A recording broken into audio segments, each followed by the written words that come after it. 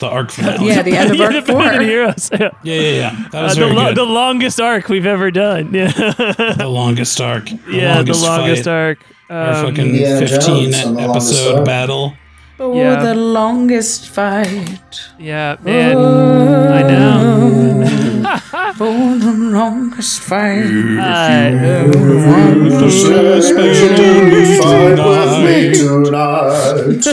Happy holidays, everybody. Welcome to the finale of this mini-series that we are doing over here. Before we get going, I just want to mention that... Yeah, we are. Great. I just want to mention that we are a podcast now too. You can listen to all of Arc 1, 2, and 3 as a podcast. I'm saying that up front because I was working on it today. All of Arc 3 is going up this week, and I'm going to be spamming the chat for the rest of this month year with all of Arc 4. It's going up like that. Year. So you can catch up if you want to join us. If you are watching this miniseries and have enjoyed it, but you're not caught up with Arc 4 and you're like, damn, I wish I could live chat with people while I'm watching episodes. Guess what? You can if you catch up and join us for Arc 4. So that's my little promo. Arc 5. If you want to, excuse me, man, Arc 5. It feels wrong to say Arc 5, but it's true.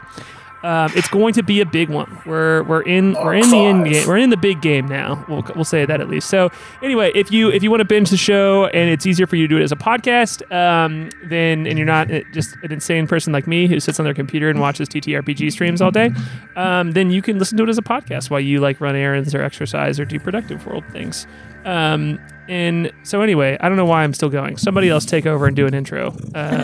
Scully's doing her own version of an intro. Hi, everybody. Welcome to episode 4 of our mini-series. If you're new to the stream, welcome. Thanks for joining us.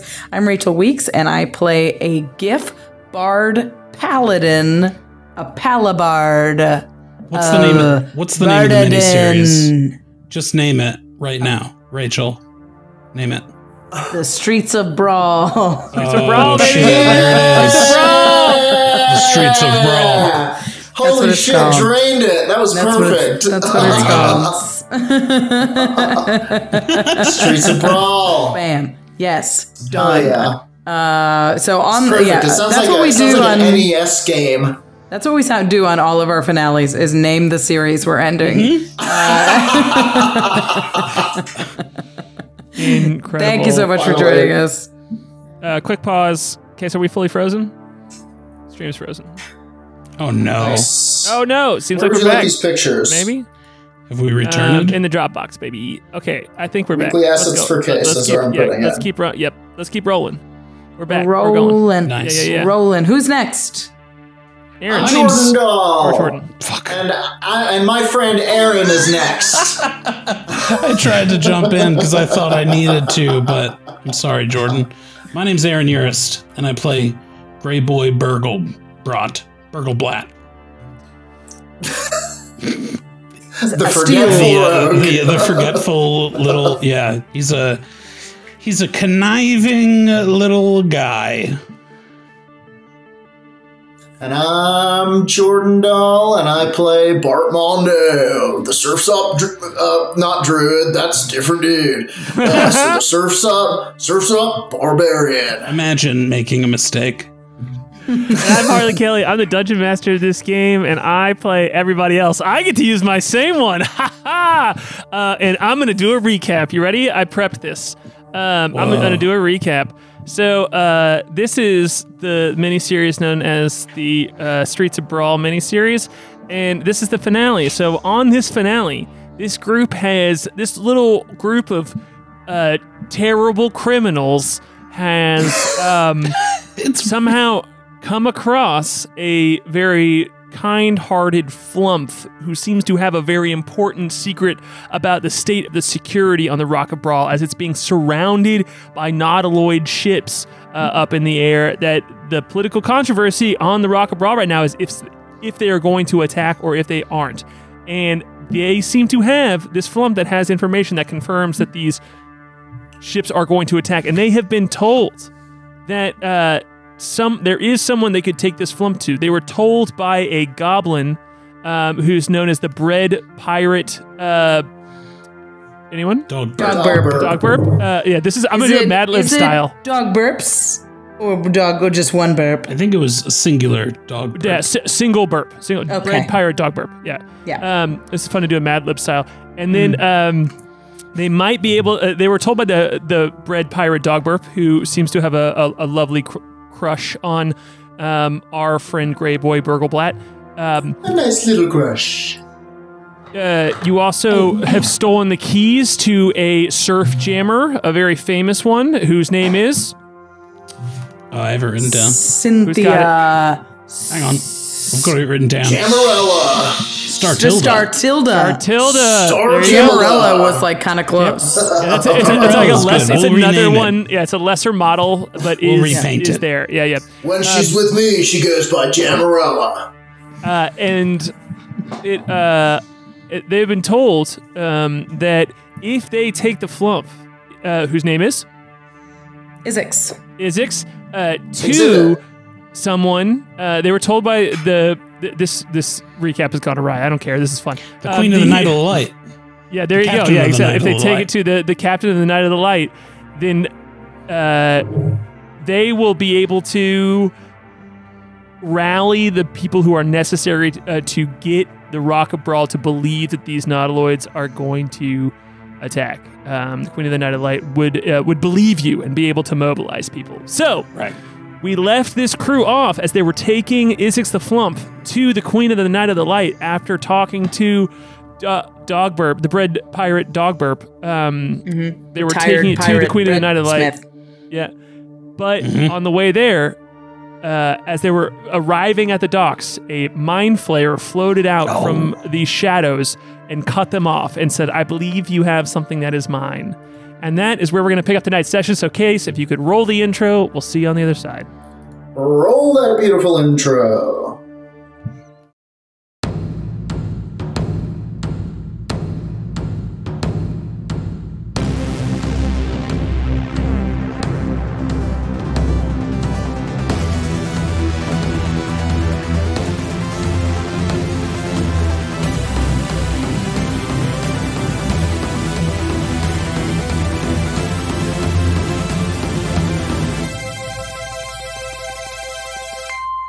Yes. Fuck, what are we going to do about this mind flayer? I don't know. We'll find out right now. Same So, thing I always do. Jam. Jam, baby. Jam. you all, a hippopotamus person with a GIF. with a, excuse me, you're right. I apologize. Which, for our listeners, non-canonically, is a hippo person. Is a vertical hippo. Yeah. For the visuals, it's a vertical hippo. hippo. Vertical hippo. Yeah. A parallelopotamus. Incredible, Aaron Urist. You Wait, are would it be a true poet. vertipotamus? Nosebleed. So, this crew here, this surfer dude, this weird little criminal, and a hippopotamus with bagpipes. You all are all standing here, and this mind flayer is floating in front of you with this like cloak on that's like billowing. It's not touching the ground. It has revealed its full, large, very smooth blue-gray head, and all of its tentacles are just flowing out in front of it with its huge black beady eyes, and it's looking at you, and it says, I believe you have something that is mine. And it says that to you in your minds, like in your head, not out Armando loud. goes,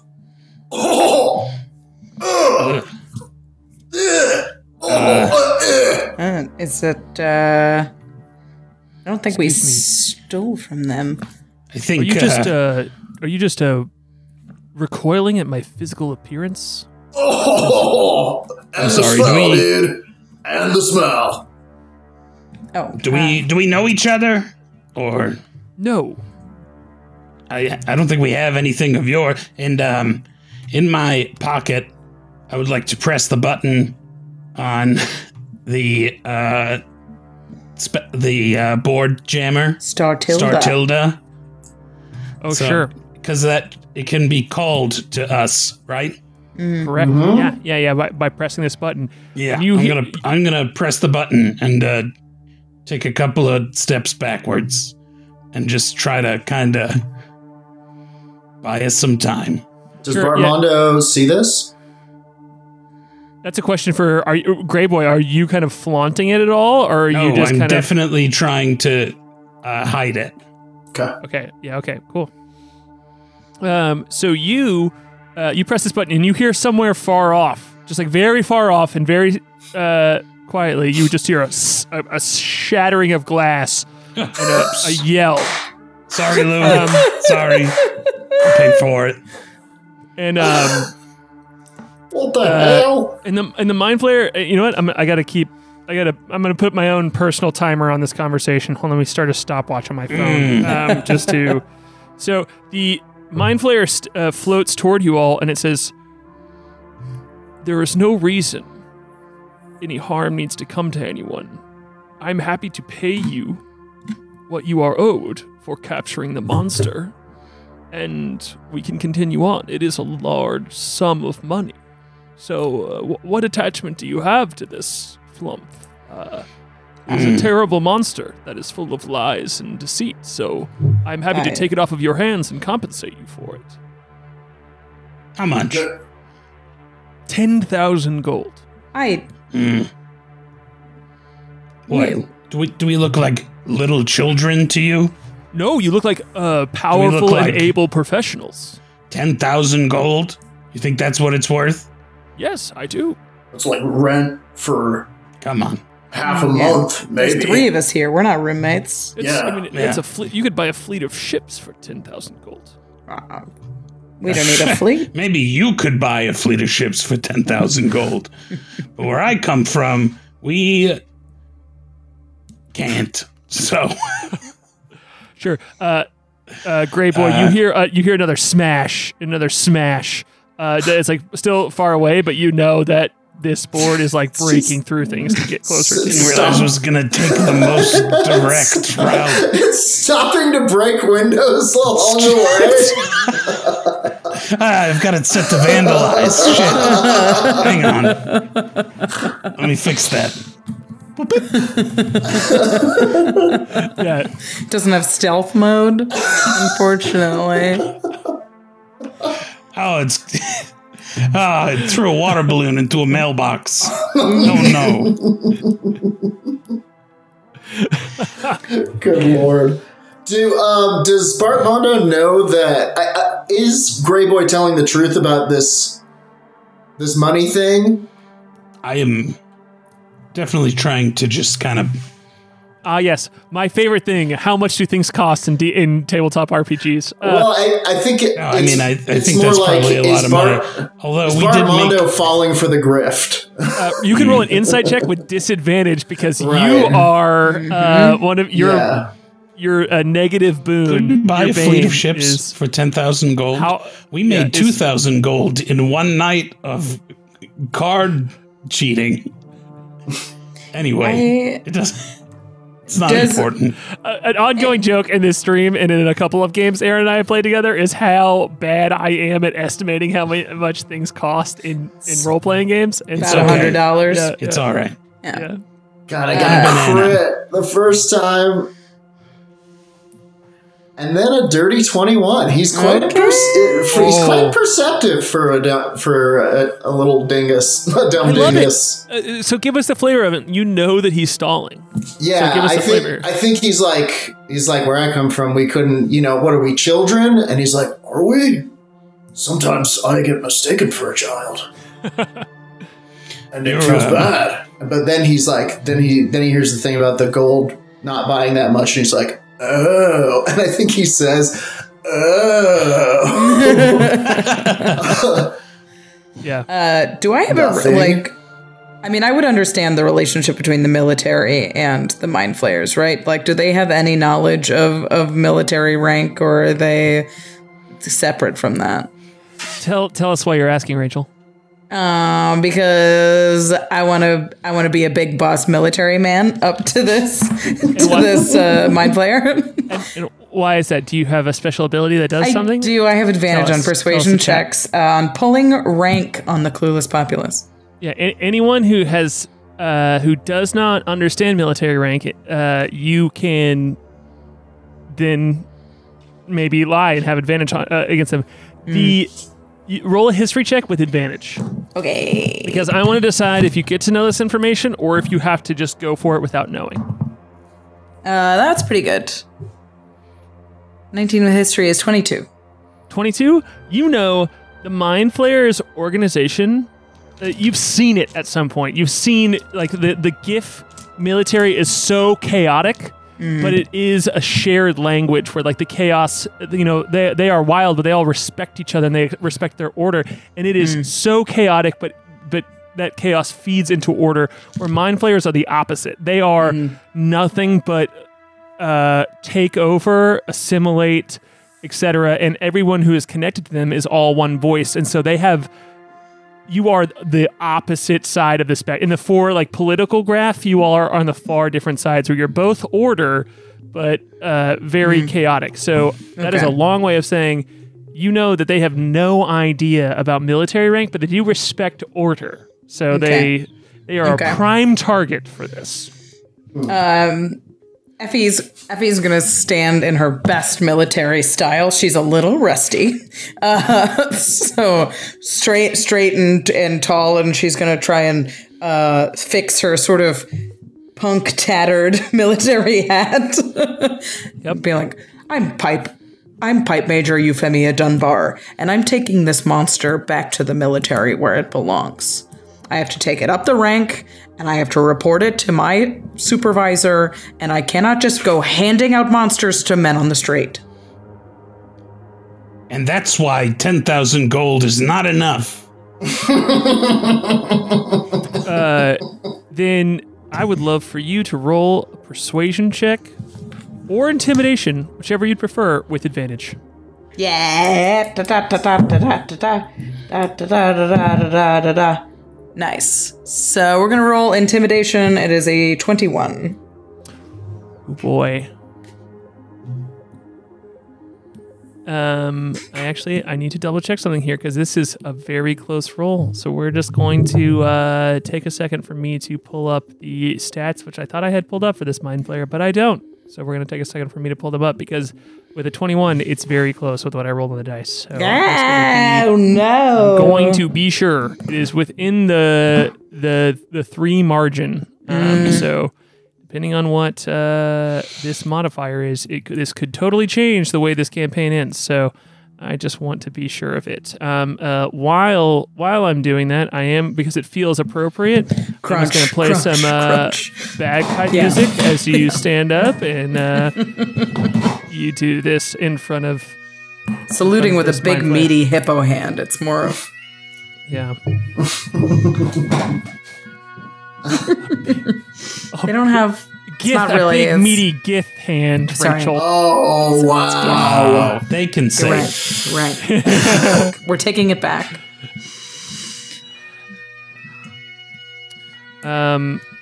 Okay. With that...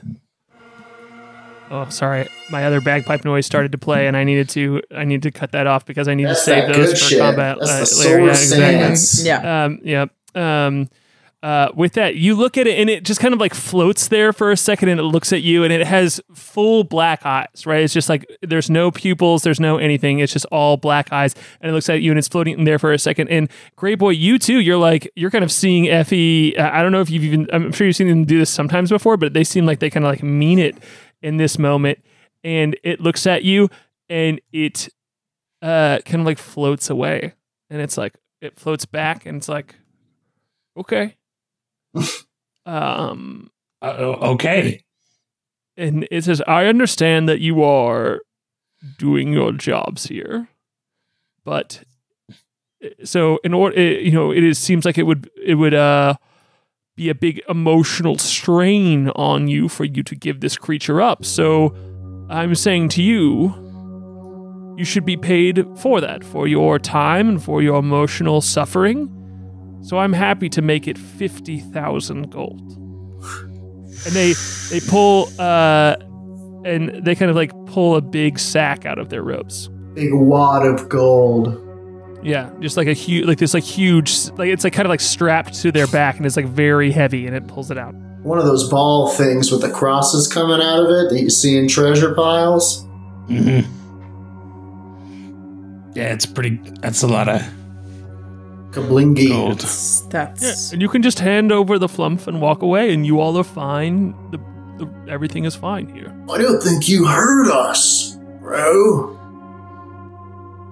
She's gotta take it back to the GIF military. And they don't mess around. Maybe once they've looked at it, you can have a look at whatever's left, but that's our job, so. So you're telling me that if I take this from you here, then I will be breaking. I will be making an infraction upon all of the GIF military. And I kind of look questioningly at. yeah. You're interfering in a hostage situation with all of the GIF military. They will. They've got Be upset. ships. Who is your commanding officer? What a good question.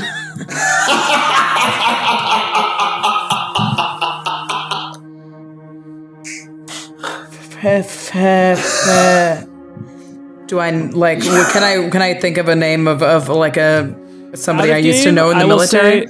Out of game, I will say you can make up a name, and it can be a real name. Admiral So you, Rodolphus Rachel, can make Chungus. up a name, and it can be a real name. Yeah. In the game.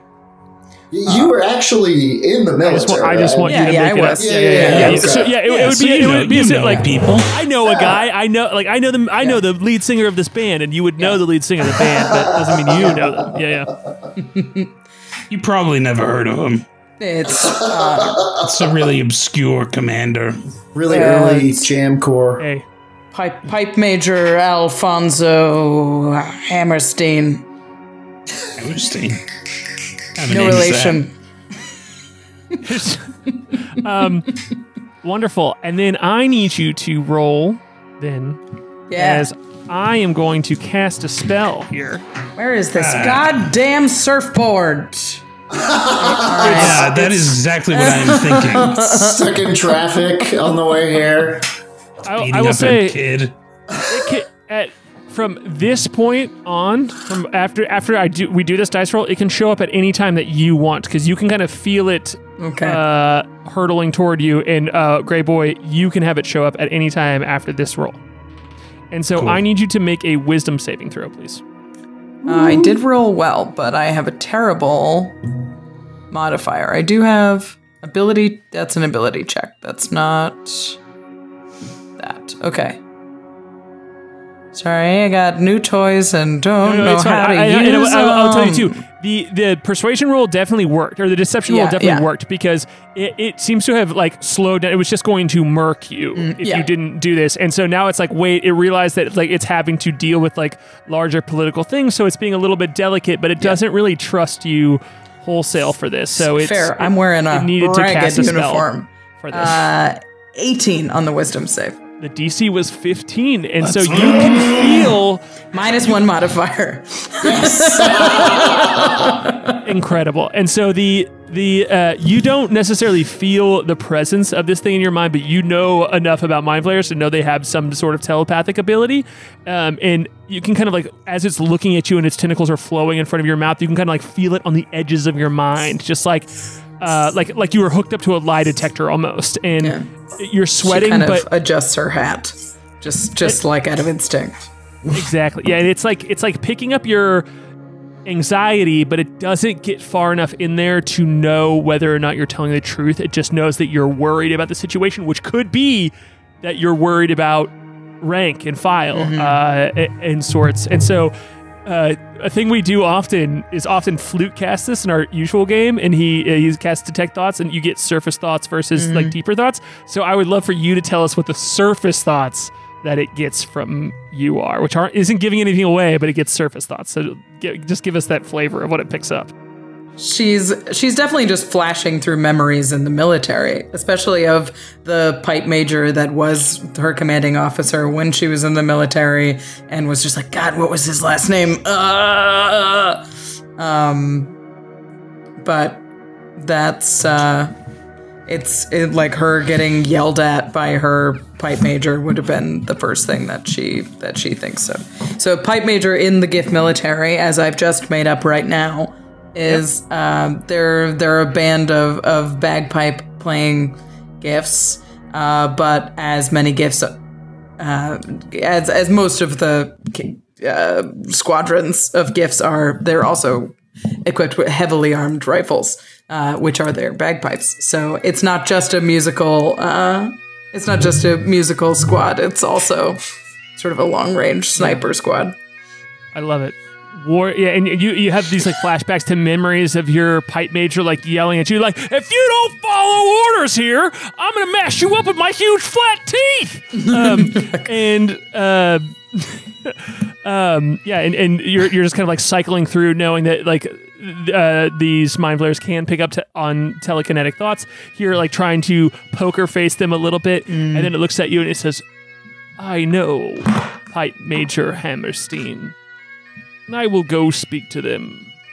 And it says, you can do your duty here, and but I will go straight to the source of my GIF contact. So it looks at you and says, you better be telling the truth, because if not, the colony will find you. Yeah, you're the mind flayer. You would know. So I would know. Yeah. It looks at you. They're a what? You didn't. I'm just kidding. And it will, with that, it will float off into the distance and kind of like just like floats past by you, and as it goes by, it goes whoo, and like flicks its tentacles at you, just kind of like it's just like sweat slides off. She doesn't have any hair to hold it; just slides. That guy's got 50,000 gold in cash. We're not mugging a mind flayer. Let's get out of here. It's just him and us. Should we? I mean, I'm surprised. Grey Boy didn't take that deal. Yeah.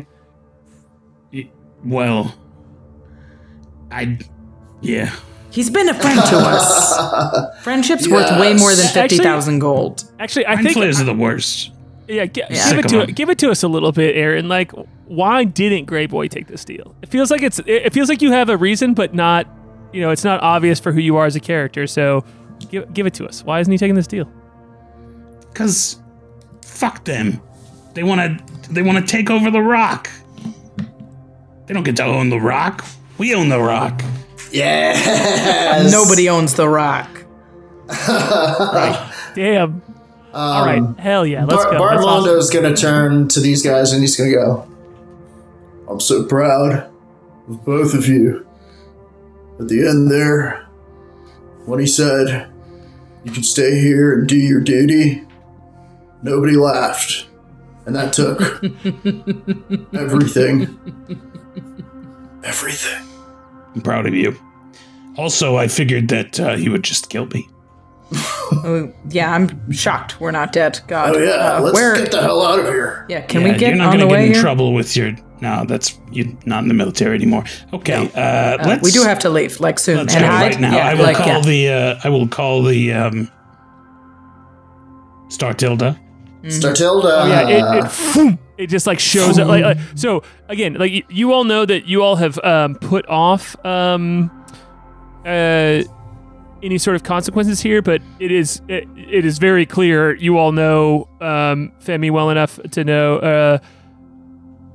Effie. Effie? Oh my gosh, I'm sorry. I had a friend in college. His name was Femi, and it just my brain switched there. You know Effie well enough to know that like they were lying there, and so this mind flayer is going to float off, find its contact, and then know that you all are lying and knows exactly where you are. So you all are heading toward Fisty Dock, which you know, where the Captain Knight of the Light is, and right as the mind flayer kind of like comes around the corner, Bartmondo, you see this legendary Surf Jammer board just like break through a brick wall and fly in front of you, and just like need to work on that. Yep. Just like pulls up in gravity. Yeah, and it like lowers down so that we can get on. And it's got, how like some cars have like the lights that shine down from the doors. Oh, ground effects? Absolutely. Yeah, it's got the ground effects and it says Star Tilde. On the ground underneath. Yeah, exactly. Yeah. It's written in like in speedboat, like speedboat font. Yeah, totally. yeah. It's in full on like it's in 70s cocaine Miami. Yeah. It's like full fucking. It looks like a Dan Marino jersey. Vaporwave, yes. It looks like a pair of white denim jeans. The whole thing is white denim. Bartmondo kind of hesitates a moment, and he's like, "This is like the holy grail, Star Tilde." And he finally grabs the rudder, or where the sail would be, and it sings through his arms. It was meant to be. And he says, "I dub thee Jammarella." And the light on the bottom, it changes. It changes. It says Jammarella. Have you ever driven one of these before? I want to canonically say that the music that is coming from this board changes with the owner that is attuned to it. So please tell us what Bartmondo's music is. Oh, it's like some real surf rock, like some, but like lasers all over it, Yeah.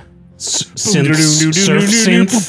Yeah. Surf synth is Surf exactly synth is what the it new is. genre that we've invented. Yeah, incredible. Jason, are you watching? Surfwave synthoids. Surf Okay, jammer. yeah. And I think we just jam the hell out of here. I think it's like everything slows down and then we're just gone.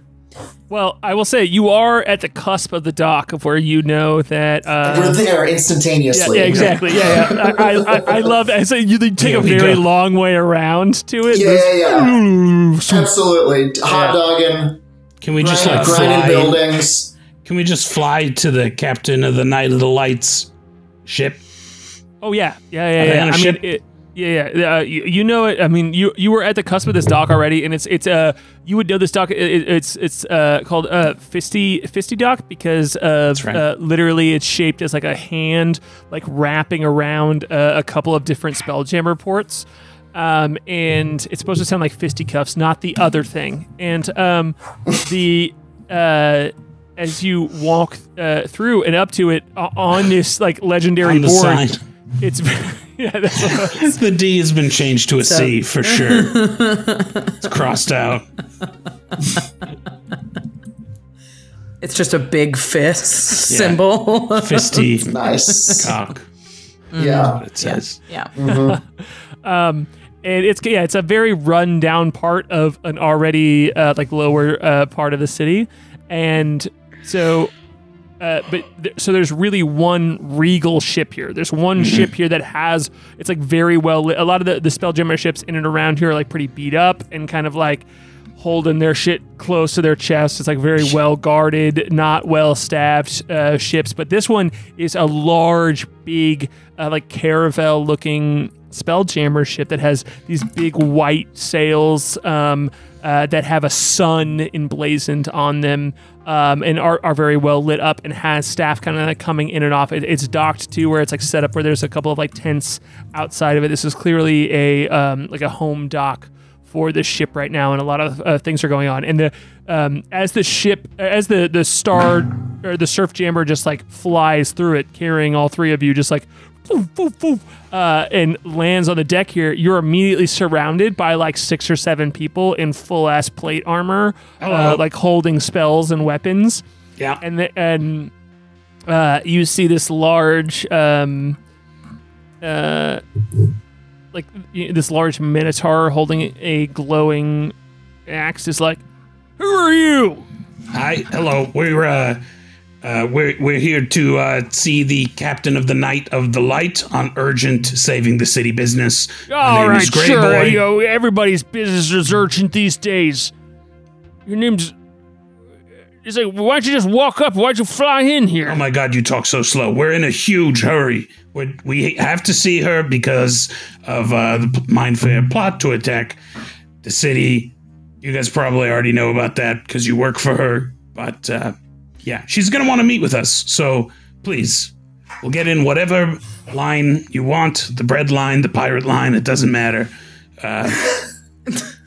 Please. Effie please. will Combine the lines. Effie will step sort of around Gray Boy and look at him in the eyes at his same height and be like, we just turned down $50,000 for the monster this entire city is looking for. Mm-hmm. It's true. Mind letting us through? She had to pull rank on a mind flayer. An illithid. You all can both roll persuasion checks here. Good talk. I should have lied. I'm so much better at lying than I am at telling the truth. Well, I also wait, should do I have have a pulled disadvantage? Because Absolutely. God. All right. Can I roll deception, intimidation? That was the All roll right, she was yes. intending. Yeah.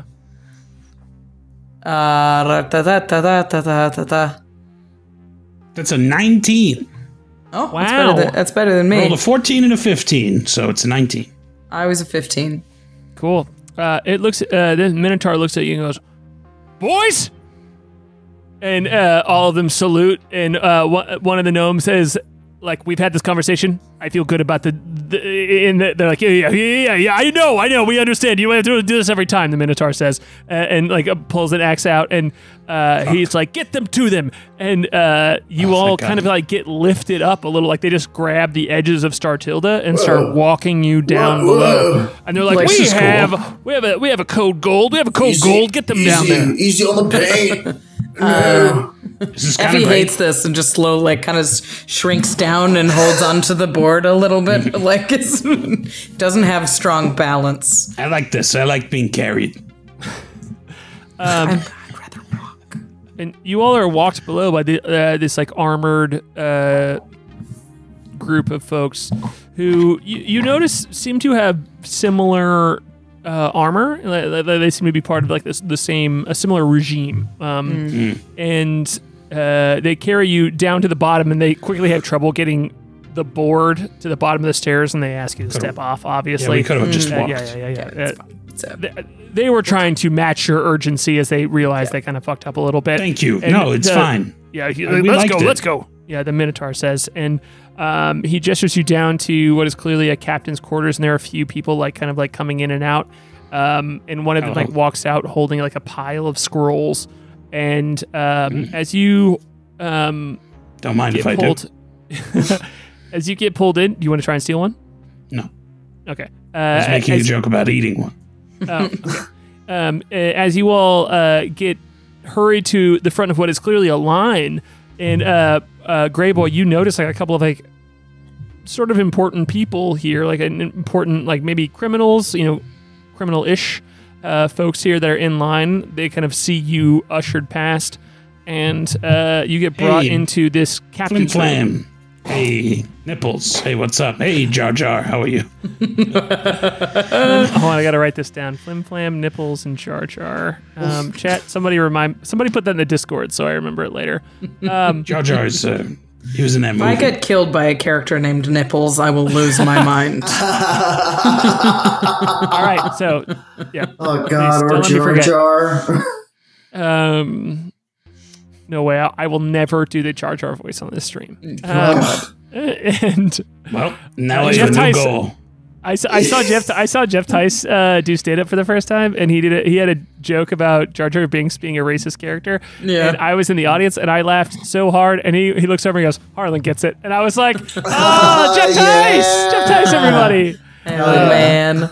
Anyway, so Have you heard the theory of Jar Jar being the most powerful Dark Jedi of all? yes, I have. I was talking about this at lunch today. Wow. I don't know what's happening right Wheels now. within wheels, everybody. Yeah, Disclosure on UFOs is coming any day. Any day. we all owe Tom DeLong an apology. Anyway, so as you get pulled into this room, you see someone sitting there at the desk, and they're in full plate armor and have the visor down in front of them. They have a helmet that looks like a sun. It has like the sun coming off of it and has a face on it below. And as it's Very speaking, the Elden helmet is Ring. like magically talking back. It goes, "Who is this? What is happening here?"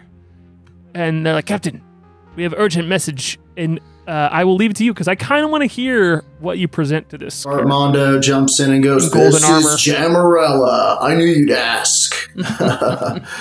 She's the prettiest one." The tip of the surfboard is just sticking into the room as it doesn't Yeah. quite fit, but is as like there's a Jamarella, couple of people go- still trying to get it Go into the room. upstairs, Jamarella. Oh, it like breaks through the wood of the ship. No, whoa. No vandalizing. Whoa, easy, girl. Hello, Easy. Captain. My name is Grey Boy Burgleblatt. This is Bart Mondo and Effie, my associates Sup? and friends.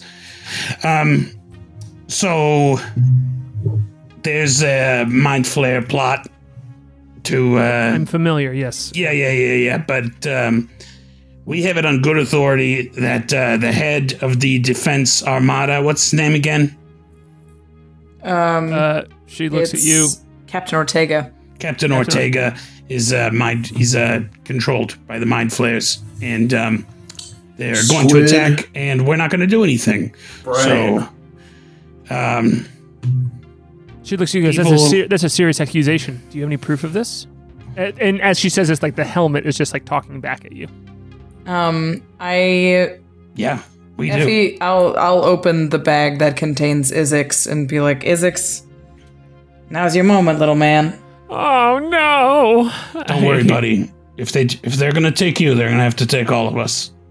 This But they is probably could. So this play is it- the play it monster cool. that everyone on the rock is after. we're on your side, okay? The vibes are hot out here, and not in a fun way. It's because they're all wearing plate armor all the time. I can smell it. That's and- crazy. And yeah, Izix the Flump crawls out of the of one of Iffy's bags, like just kind of out of the bagpipe attachment. All of these like gray and blue tentacles just pull it out, and its two goofy looking eyes off of it. Jordan, your art for this Flump is just incredible all the time. Oh, thank you. It pulls itself out and floats in front of the captain and says, "It's true. I used to be a bartender on one of the Nautiloid ships, and then but this group jumped on the ship and attacked it and took it as their own, and then flew it straight onto Glyph, and then they scuttled that ship, and I was then, kind of like ran off into the wilderness to just try and get away from everything that's happening, but I was recaptured, and then I heard it was as that's happening, you can see Izix stop talking to you and just connect telepathically to this character. And Whoa. Out loud. the captain flips up the face of the helmet here, and none of your characters, I would say, immediately recognize them, but I would love to have all three of you roll history checks.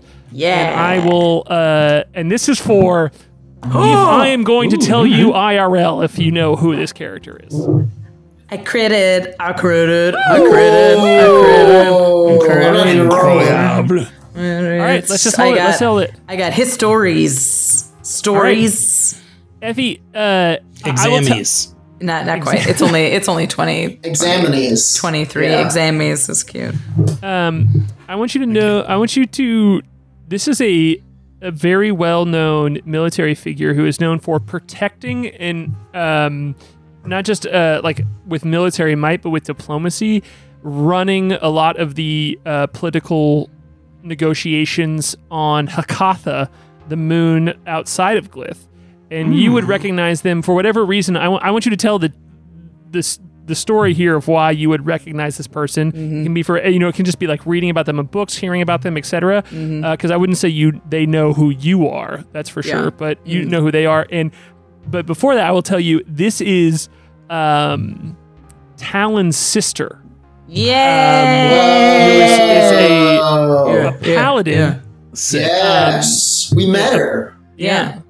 We did. Who is associated with followed her an briefly. organization known as the Fourth Ring, who are That's right. famous for being a secret hidden organization that are interested in always protecting life in this universe, but also kind of known for being conspiracy theorists because they think that the world is going to end for a very specific reason, but they're also known as being altruistic. So kind of anti-doomsday cult. Yeah.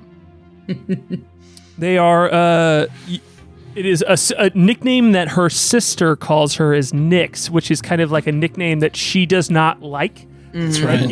She is also, it kind of like has gotten around that is what she gets called. Go. So, yeah, I will leave that to you of kind of like why you know who this is. You're Nyx. I've read all about you. Have you read that book, Better Than Heroes? She slams her hand on the ground and she goes, "Are you here to talk to me about the crew of the Dinger? Because if so, you will refer to me as Arabelle Nyx, not Nyx," she says.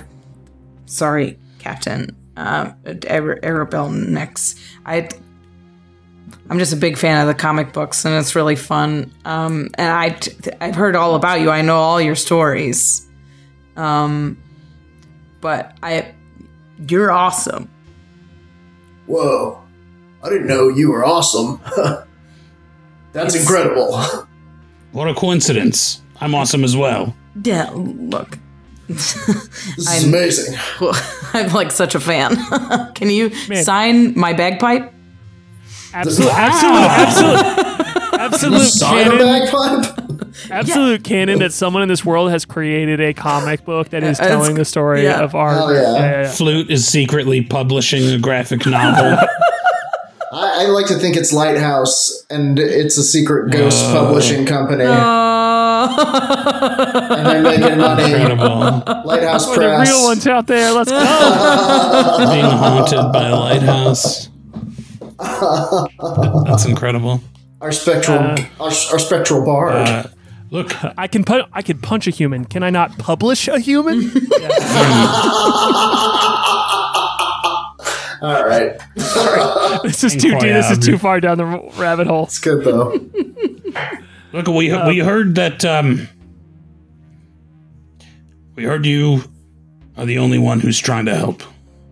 So She says, yes. we some mind flayer came up to us on the street and offered us a fortune. 50 grand.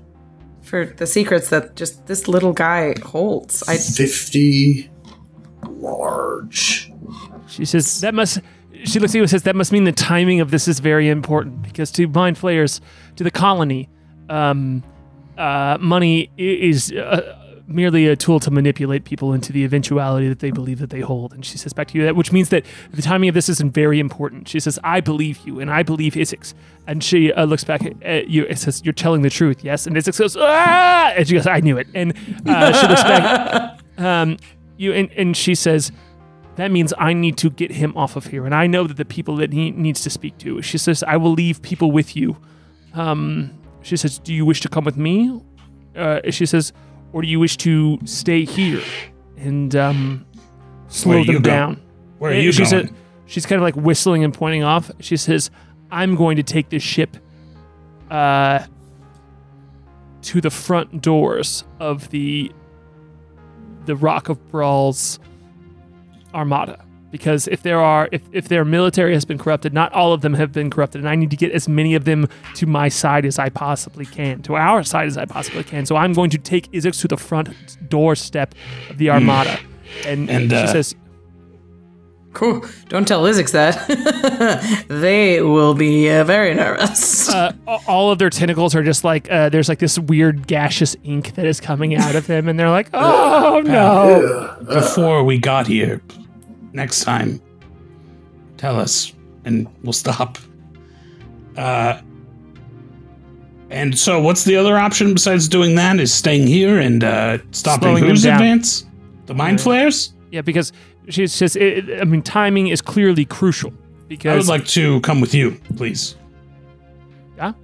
Can you help me get this ship up to the front gates? I don't want to fight mind flayers. Well, we're going to be fighting mind flayers either way, I promise you that. With you? Your choice. She says, and she's like giving directions to people as this is happening. She's like, clearly the timing is crucial, so I need to get this flump to the gates of the Rock of Bral's armada. So either you were going to help me fight mind flayers at the gates, or you're going to help me fight or you were going to slow the mind flayer down who's going to give them the information that is going to cause them to trigger their own trap. So you could either help me get this information through, or you can help me slow down the mind flayers getting this information. What do you guys think? So you want to fight on a ship, or do you want to fight on that dock back there? Ship. Ship. Also, it sounds like I'm good at like talking and tactical stuff. We're level 2. Not really like. Armando's good at fighting. I can fight certain things. I'm a pretty good shot with this, and I pull out my dinky little short bow out of my pants. Yeah, we're more the back. We're more brawlers. I don't know if we're revolutionaries. We were just kind of trying to. I could be a revolutionary. She's both talking to multiple people who are entering and exiting the room as she's talking to you, and she's like, do you have any suggestions? And she's like, because this ship's going to take off soon. And she looks at you and goes, Isix, you're staying with me. Let's jam. Yeah, let's jam. I mean, we could be like, I'm sneaky. I could sneak somewhere. Somewheres you need snuck. My place is on the battlefield. I'll follow whatever they want to do. But I'm better from a distance. If you need any sort of non-traditional warfare type stuff done, I'd probably be your guy for that. But she's like, if we had more time, I would ask you to just hand me a piece of paper that had all of your abilities on it. But for right now, she says we need to move. And I think with that, she's like, you're staying here. You're staying with him. You're guarding him. She says, pointing to Isix, and there is. You can feel the ship starting to take off. Hell yeah. And okay, that's our guy. All right. Fuck. Cool. Should have taken the money. I'm just kidding. Great. All right. Well, with that, you feel the ship taking off from this dock, and we're going to cut to break here to set up this final fight. Fight. We're going to take a quick 5-minute break here where we drink, pee, and we'll see you here in just 5 minutes to finish up this. Whoa, excuse me, mini-series. All right, get us out of your case.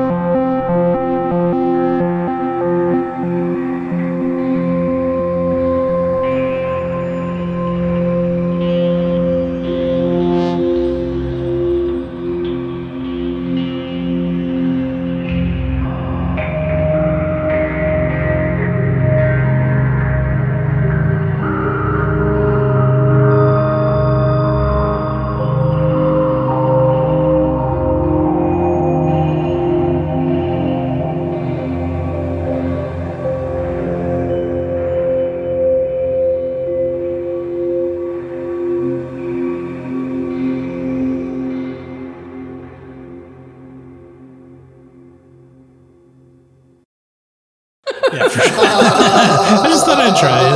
I don't know. It seemed fun. I have brown hair, so I figured I could pull it off. I don't know. No one really asks. You say you're celebrating Hanukkah. People just assume you're Jewish. Really? You know, it's like now that I'm living in Hollywood, like, you know, I just thought I would. When in Rome. Yeah.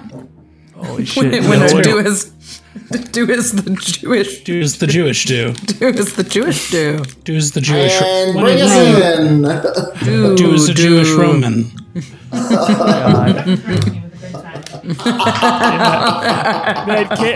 When I put up the podcast episodes, the main work I have to do on it, besides like the main thing I have to do besides like putting compression and gates on it, is finding the break and the ending. And there's so many moments that have just made me like cackle of like Case bringing us in a certain conversation. I'm like, this is so funny. Yeah. Okay, cool. Yeah, I'm ready for whatever. 1, 2, 3, Jewish. Oh,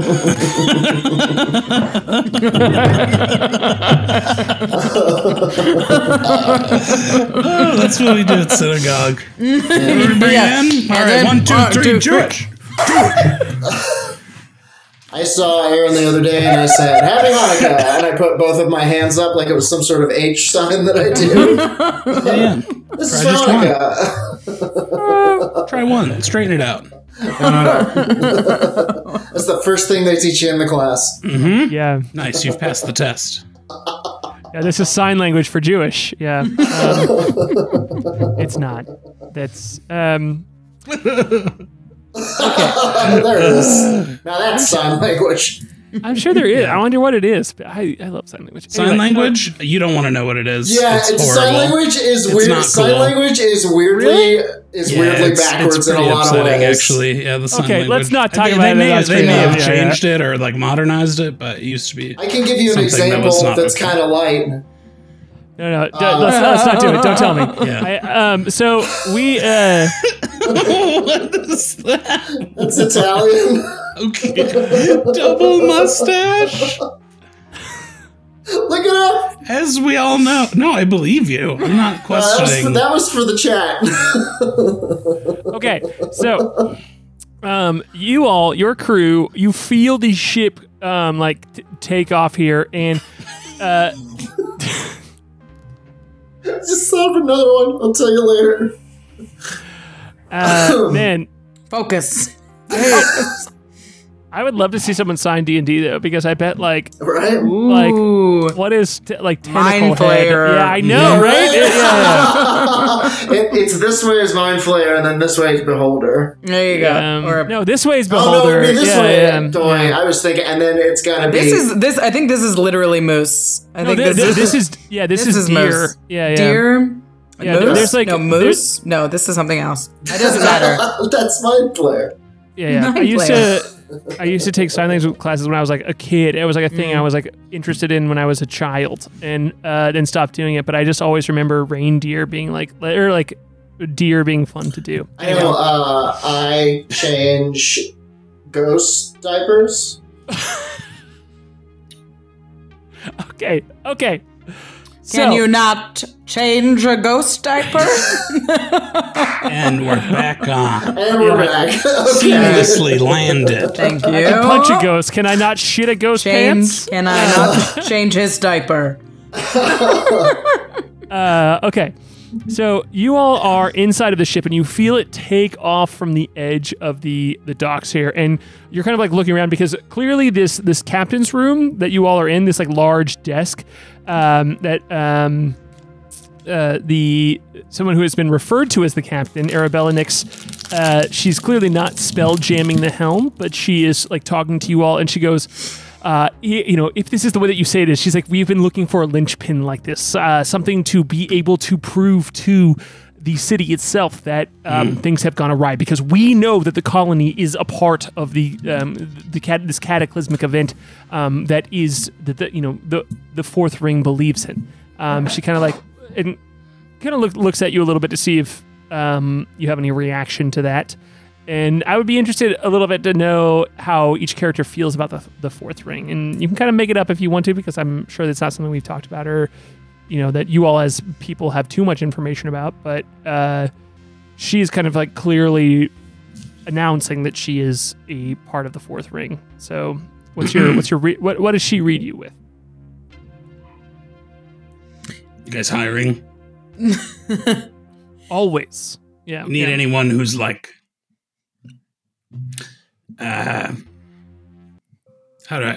what's the best way to say this? A liar? You guys need any, what's that? A liar? Yeah. You need any, yeah. You guys need like a scumbag? Or, I mean, she looks at you, she's like, we always need people who are liars. We always need people who are willing to understand when it's time to tell the truth and when it's not. Right.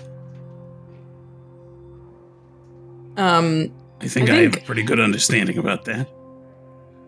I think Effie is vaguely uncomfortable with it. She just kind of squirms and prefers to treat them as a comic book cult that she's read about and is sort of just like a fictional thing. And it's I was on Twitter in 2022, I understand. Yeah, it's not something that she confronts directly very often. She tries to keep things very apolitical and very like just in front of her face. And Midwest nice. Yeah, exactly. She's like, I just don't think about that kind of stuff. It's not nice. Yeah, it's messy. Yeah, you can hear inside of her head as politics start getting talked about. You just hear like inside of her head this sound is being played.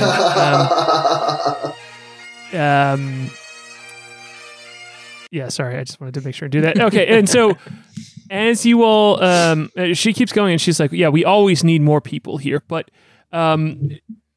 she says, so you can continue on this ship if you want to, and she nods, and then is going to look over and kind of like look at the door as the ship like bumps a little bit, and she goes, all right, well, they're going quickly, you know, they're trying to get to the gates, and she said, we have been trying to convince the people here that because we know what the colony is. We know their eventual plan always is to take over everything.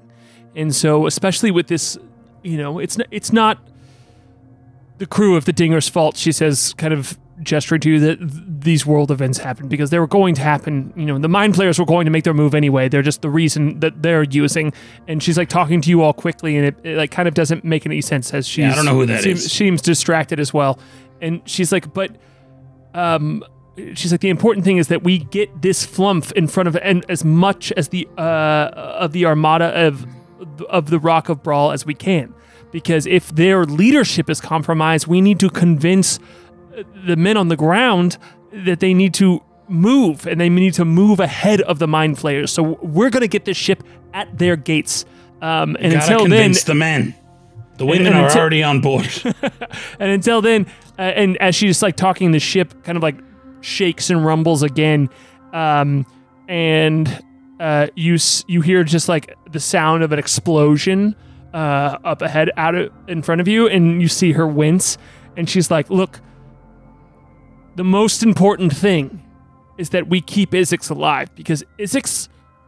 You can tell people what you feel, right? And you see Isix just like trembling there, and it's like, if there's one thing I can do, it's that. And she looks back at you, and she's like, then keep Isix alive. And you got any guns or invisibility potions, cloaks? Invisible guns? She says, yes, and I need them all. She says, take Isix and hide him.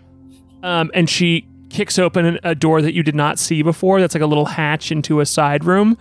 And she's like, take Isix and keep him away from everyone. All right. I'll put him in a bag, and we'll hide in your mouth. We'll hide in the hippo mouth.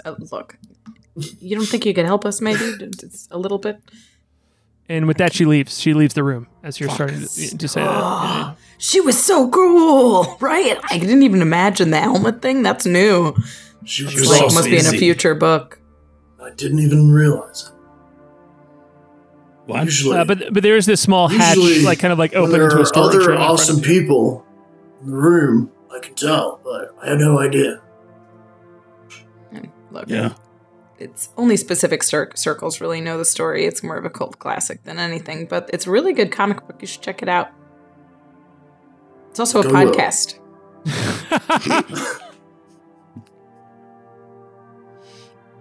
Why are you looking into the camera? So in front of you, you see this small door that's like leading it into what is clearly a storage space, and floating inside of that room, the only light in the room is Startilda, formerly known as Startilda. What's her new name? Jamarella. Yeah, Jamarella is like floating in this like cargo room that has a bunch of crates and like an open door in front of it. All right, well. And if you'd like to open your Roll20, you can see the room that you all are inside of as well, in case if you want to throw it up. And you hear another like boom and shake as you know the ship is quickly moving and is clearly engaged in some sort of combat out front. Yikes. Well, all we have to do is protect Isix. We can do that. We've been protecting Isix for like 18 hours now. Right. We'll do it. We just have to protect him here? We just have to stay here? Armando's just kind of wandering off. Whoa. Where are you going? Stay. We're going to protect Isix here. Well, I know. That was take our... a look in this room over here. That's what Nick orders, said. Yeah. Right? Arabella said. Arabella, Nick's, right. Just... Can you hide them somewhere? Right? Like, you're better at hiding them. I could just take him and we could hide. I'm very small and stealthy.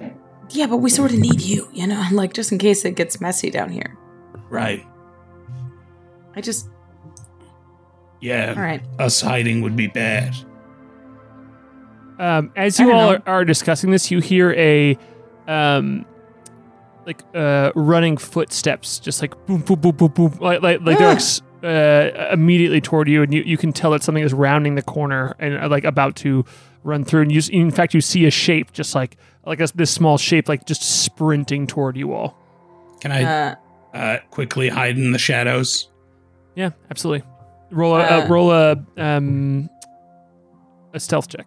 Almost said a Natch, baby. Whoa. Yeah, you were Gonzo. I would like to snag Isix and just hide behind the stack of boxes.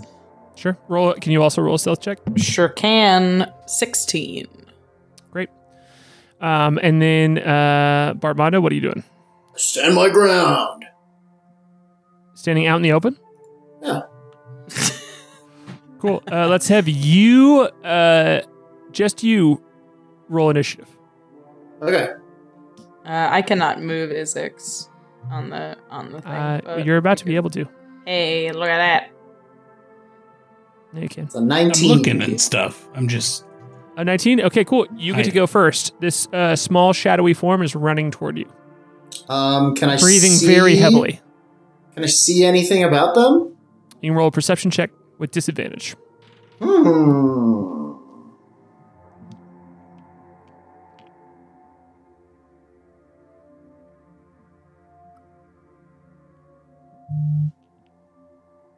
16. It is a creature that is ready for combat and is running toward you all, but it is very small. And so it's definitely a small, not a mind flayer, nothing like that. It's a very small creature. So I'm leaving that up to you on what you want to do with that. I am going to use a bonus action to enter a rage. I slam my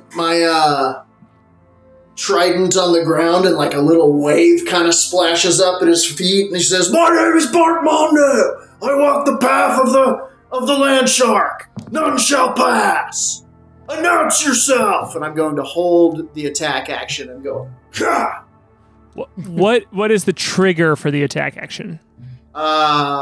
When they show themselves to be aggressive toward me. If they swing and attack at me, okay, I'm going to attack them right back. Wonderful. I really tried to troll you all into attacking this creature, as out of the darkness comes running toward you, and he goes, "Bartmondo!" He's like, "Oh, good, I'm in the right place." And you see the dread the bread pirate dog burp comes running into this room, and he goes, "I've been following you all this whole time. I just wanted to be with you." He's like, "I couldn't let go. I needed to be here." And I told you, Jordan, at the end of last week that I would absolutely let this character be a part of the combat that you all had at the final of this. If you did the art for it, so Case, if you could throw up the art for this amazing art, I will show you all. Roll20. Yes, please. So you all will be able to see it in Roll20 in just a second here, as you all can see it there as well. It is incredible. I showed this to my wife, Sarah, and she was like, "Oh, cool. So Jordan drew you, the flump, and then drew our dog in the next week. This is our dog." The just holstered rolling pin is very cute. Thank Very you. good. Absolutely, my wildest dreams have come true here, Jordan. Thank you so much for this.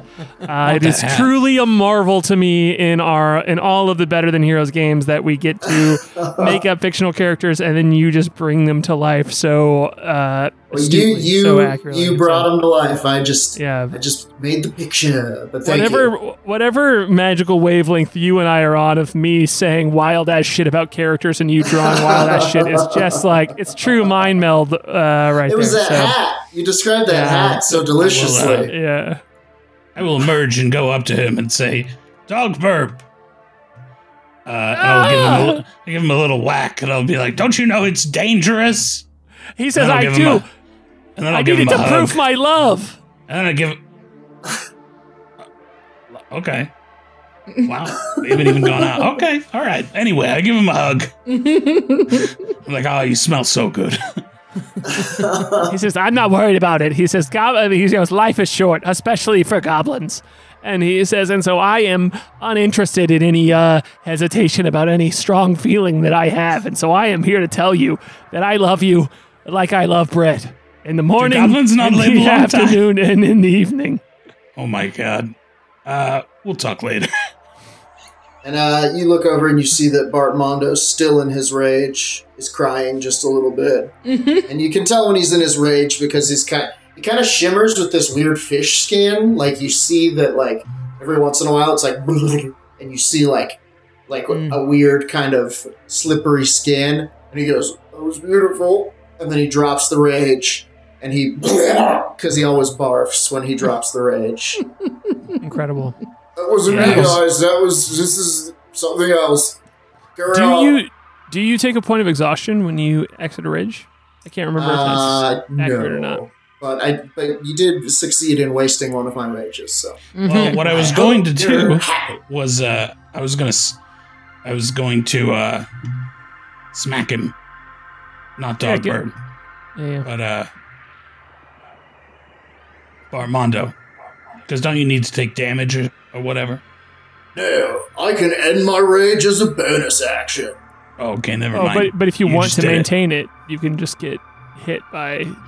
I was just gonna whack you. Oh, okay. Well, I mean, I can just keep it on for a minute. Yeah, just keep it on. All right. Keep raging. I like it when you rage. 1 minute. Can you roll an attack roll against him?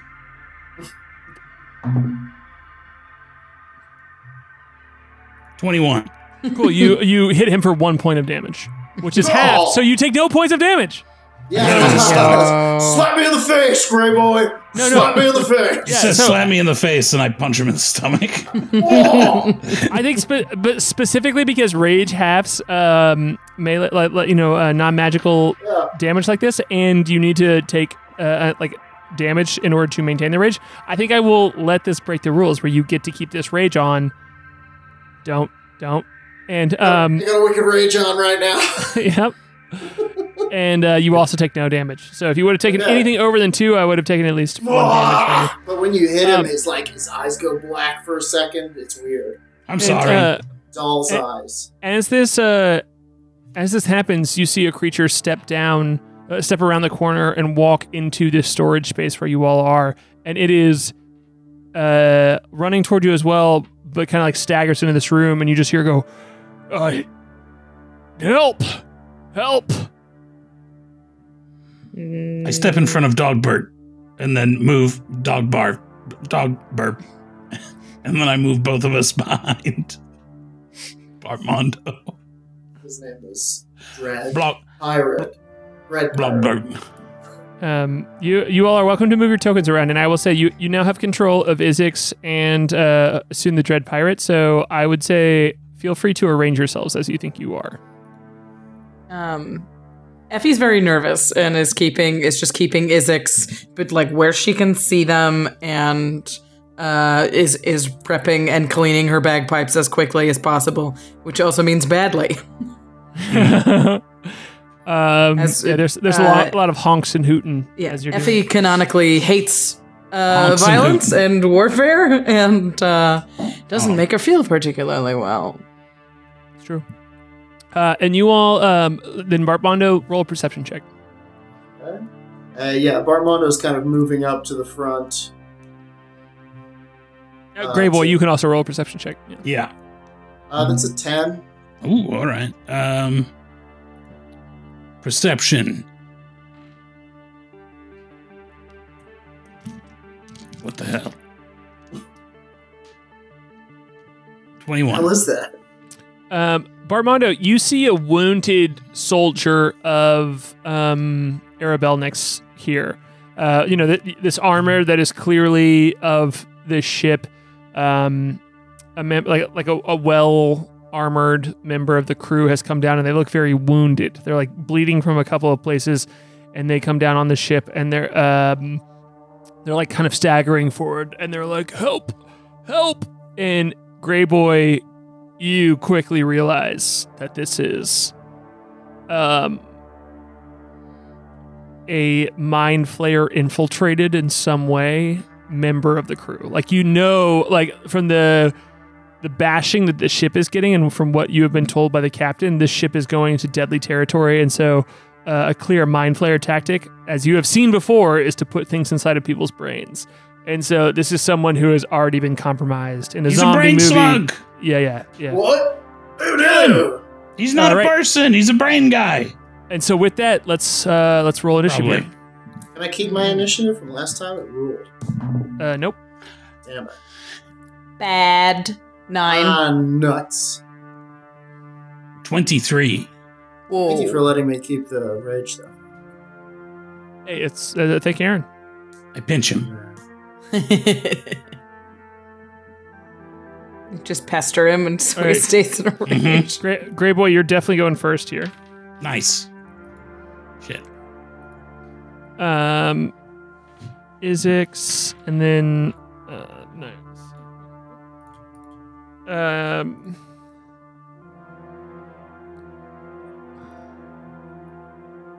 Got an 18. And then what did you get, Effie? 9. Bartmondo, 18. Yeah. 18. All right, cool. Grey Boy, you're up first. What are you doing? I shoot him. With my bow. Yeah, go for it. He's not kosher.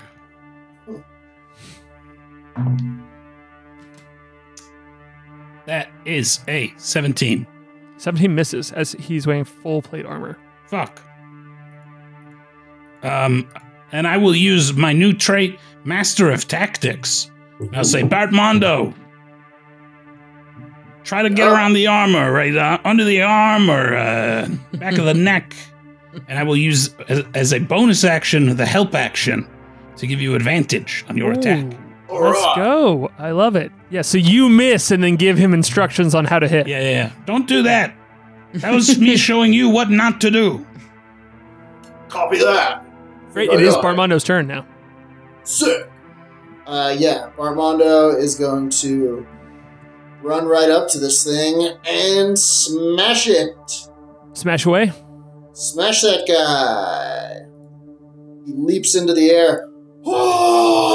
And brings this trident down for...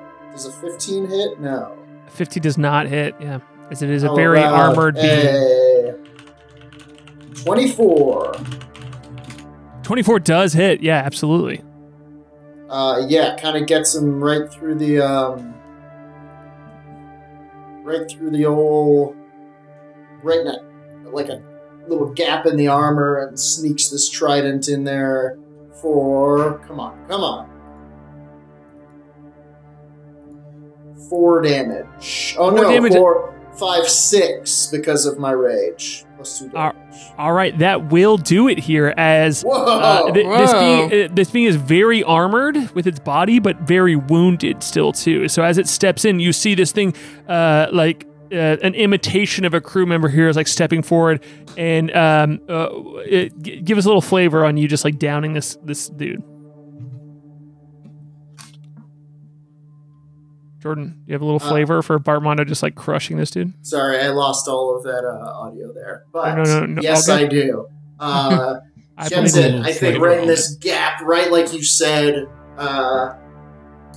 Gray Boy, where the neck meets, where the helmet meets the neck of the armor, and kind of swirls this trident right up in there, and with a twist and a stab, you hear it kind of widen one of these little loops in the armor, and swing, and then it comes out of the back of the helmet. And that's why you wear a gorget. To the ground and puts his foot on it and pulls it back out. Kind of swirls it to get the blood off and catches it again. Oh my god! Hell yeah, that's awesome. From behind the boxes, you hear Effie just stifling a vomit a little bit. Yeah, I won't make you roll for it, but you just have she that didn't gag do reflex. it, but she's definitely affected. So, Bartmondo, what? Can you also roll a perception check? Absolutely. Thank you. And now Bartmondo would be looking specifically for brains to come crawling out. Then you can roll with advantage, baby. Okay. Hey. And I think that's why he went for the head. Yeah. And if it, I mean, that's fine if it, I don't know what? I will let all of the damage. 19. With that high perception check, and since you noted that, I will let all of the damage that you did roll over into damage on this next creature, because I am a nice and kind DM when we're playing miniseries. Yeah, I think it's like he sees it happening and gives it another like, oh, I don't know. Yeah. You skewer it through the head, and you see this thing like it pulls itself out of this. The ship member's ear. It just like rips open the skull, and it's like hissing psionically into your mind. It's just like at you, and it's because you stabbed in the head too. It just like has to pull itself out of the ear, and it breaks apart the skull, but like slides itself against your blade too, and just like comes out wounded. So it is going to take 5 points of your 6-point damage because that creature only had 1 hit point left. So it is coming in wounded with 5 hit points here. So that is going to then bring up Effie. It's now your turn. You hear Effie sort of whimpering from behind the boxes, and she pulls up and posts up on the top of the box and goes, "Nope!" and fires a shot from her bagpipe guns. Waddle, waddle, waddle. Oh, wait, hold on. I have something for this. Let's calm down with the... I'm not stopping you from making the vocal noises. I just want to accent it with also as you are attacking, this sound is playing. Good gosh. It's a 21 to hit. 21 does hit. 5 and 3 is 8 plus 3 is 11. And you know what? Let's use the astral spark. You can see the tip of her gun glint in the light, and it sort of shoots a little burst of white holy light from it and deals an additional +2 force damage. That's amazing. Force damage for a total of 13 damage. Oh, 13 damage plus the 5 that was done to a Bartmondo. It is still up, but this bagpipe blast just like tears off a huge gooey chunk of the brains, and it's basically just like a frying pan like level of brain. Like it got like topped off. It just like got totally blasted off, and it's now just these 4 kind of like clawing legs. And a little bit of brain meat connecting the 4 legs here as it's crawling toward Bartmondo. And so, She's behind the box, sort of muttering, just trying to play a little like a tune to comfort her into her bagpipes. And as a bonus action, she'll use bardic inspiration on Bartmondo. Let's go. And you didn't kill it, so you don't have to roll a Constitution saving throw to see if you throw up or not. So that is going to bring up the bread pirate dog burp, who's going to go, don't you touch my love, and he's going to move over closer to it, and he's going to cast Eldritch Blast. Is he a warlock? As he is a warlock. Whoa. Fuck yeah. To bread, baby. To bread. Okay, that I understand. Yeah. Eldritch Loaf. And he rolled a natural 1, so he's going to hit Bartmondo as he pulls out his French loaf and his French baguette here and points it at you, and he is going to shoot and miss terribly, as it seems like he has not seen combat in years. He is going to do turn off, honestly. 4 points of damage to you, Bartmondo, as you just feel yourself pounded in the back of the head with a large loaf. Right the loaf. Just pounding large loaf. Oh no, I'm so sorry. He says, I'm so sorry. He's like, I've been in charge for so long that I forget what it's like to be on the ground floor. Is that what you think we are? We're not on the ground floor. We're like level 2. Yeah, that's true. We're okay. We're doing our best. Wow. We'll talk about that on our date. So what level are you? So like, where are you in life? You know? That's going to bring up the intellect devourer, the brain with legs here. And the brain with legs is going to first scratch at your body with a natural 1 here, Bartmondo. Nice. And I will let you take a reaction. If you would like to use your reaction to attack it, I'll give you an opportunity attack because it rolled a natural 1. So if you want to use an opportunity attack, you can. Absolutely. Kind of jumps to the side and strikes back at this thing with a 22 to hit. 22 does hit.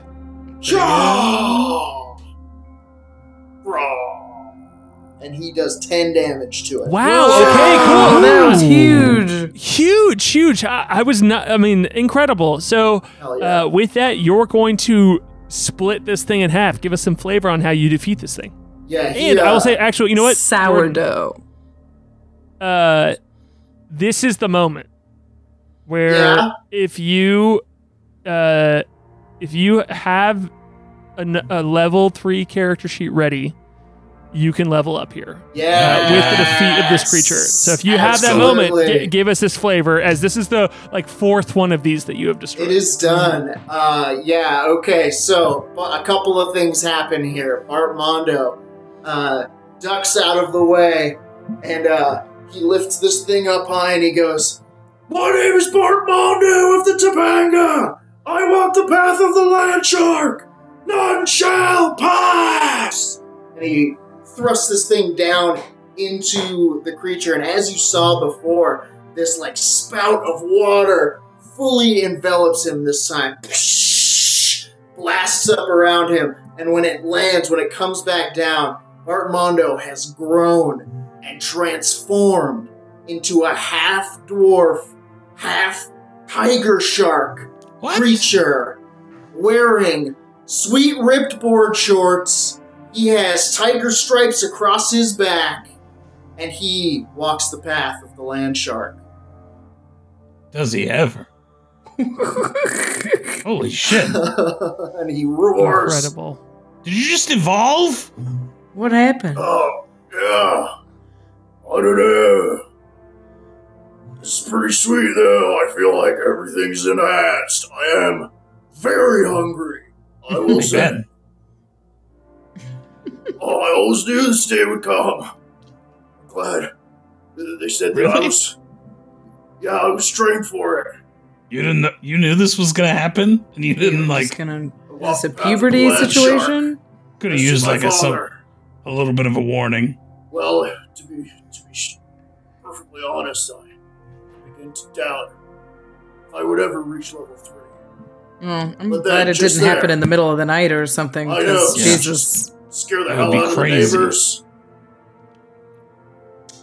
While you're all having this conversation, can all three of you roll perception checks? Mm-hmm. Yeah. Well, you look great. 6. Thank you. I feel awesome. Dirty 20. I'm sorry, it is 7. That's a 16. Great. Cool. So you, Gray Boy, you know for sure that there are other creatures in the room with you right now, but you don't know where they are. We're not alone. Like as soon as this the silence comes between you, like talking about Bartmondo evolving, you like look around and you hear like a box knocked over, and there's like the ship is like shaking and gyrating at this point, and you know it's very clear that a battle is happening outside, but also a couple of boxes get knocked over, not in congruence with the ship moving. Mm-hmm. You know, like the ship like is obviously knocking boxes around, but then there's a couple of like, and you know that there are things in the room with you. Yeah. Can I whisper to Isix? It's like, do you feel anybody anywhere in this smart. room? It will. Isix is like, yeah. Let me check.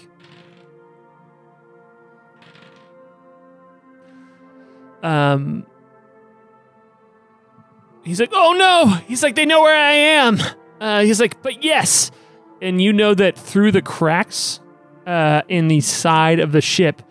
He's like, they're small. They've all wiggled in. He says they're trying to get to me, and you see wigglers. And you, Effie, can see 3 of them.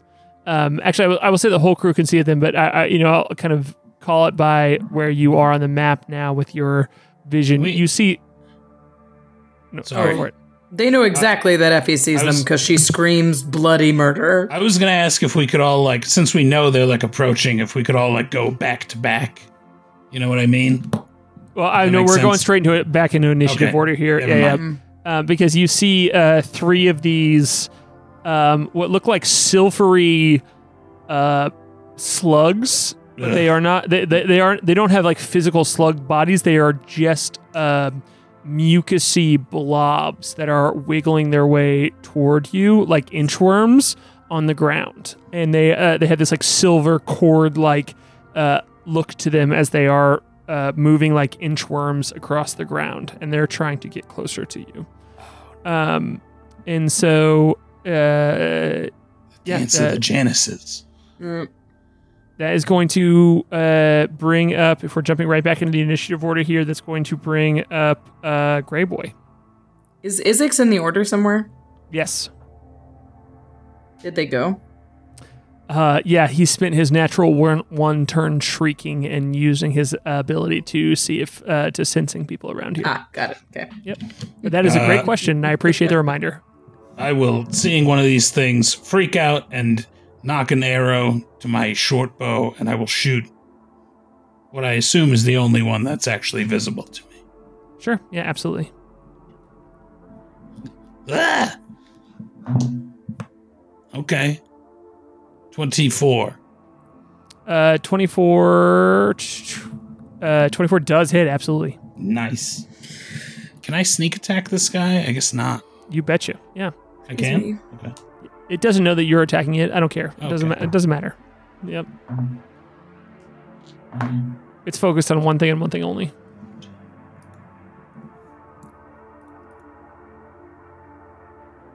That's going to be 14 points of piercing damage. Oh boy, that is going to explode this creature as it just like pops. As you hit it with your crossbow bolt, and it splatters across a crate next to it. As the ship again, you hear yelling from up top, and the creature just pops in front of you, and you successfully delete the one that you can see. They're killable, Bartmondo. I choose you, and I will use Master of Tactics to give Bartmondo on his advantage on his next attack. Cool. It's going to then bring up Bartmondo. Great. Bartmondo is going to leap on the nearest one. So where is it? Okay, it's up behind the boxes, right? Yeah. They're in a little bit of a hard to see spot for you. But I will say, you know what's here? What? Startilda's floating around. Holy moly! So And Startilda has a movement speed of 60 feet. Oh my god. Okay, so Do it. Armando is going to leap up, is going to whistle for Startilda, and in this street shark form, I see that and press the button on the keys. Nice. Yeah, you for just for the rest of this fight, you have control over Bartmondo's movement, which you can just agree with Jordan's movement. But if you ever want to change that, you can. Okay. I would like to move up to this guy. Sure. And attack him, this nearest one. He kind of swoops around in an ellipse and sort of hangs 10 down on this thing. And he's going to attack with one of his massive kind of clawed, finned hands. Okay. He's going to... So I get advantage. If I attack twice, would I get advantage on both of them? Yep. Does a 12 hit? 12 misses. Do you have Bardic Inspiration? As it's kind of a wily creature, and it's like as soon as it sees the Bart... 24 does hit. So yeah, it like it's a little bit wily. So as you swoop around, it's like whoa, and it wiggles out of the way. But since you're right next to it, you can just slash down on it. Absolutely. Yeah. And then he slashes again, real quick, faster than you've ever seen Bartmondo move. He slashes forward and you like back with this thing with another 24 to hit. All right, you got 3 attacks in there. 2 of them. Yeah. But I got to roll 4 It was times. advantage. Yeah. Oh, I see. Yeah. So the first one does 4 damage. The second one does slash 8 damage. So 12 total. Okay, cool. 12 is going to pop him into oblivion. So if you want to give us some flavor of Bartmondo getting him, you can. I think it's kind of like he swoops down the back of this thing and rakes his claws down its back and back up. And while he's like almost soaring away, its body just splits open and horrible sea cucumber guts disgorge onto the floor. Absolutely correct. Cool. That's going to bring up one of these creatures who's going to wiggle toward you, Effie.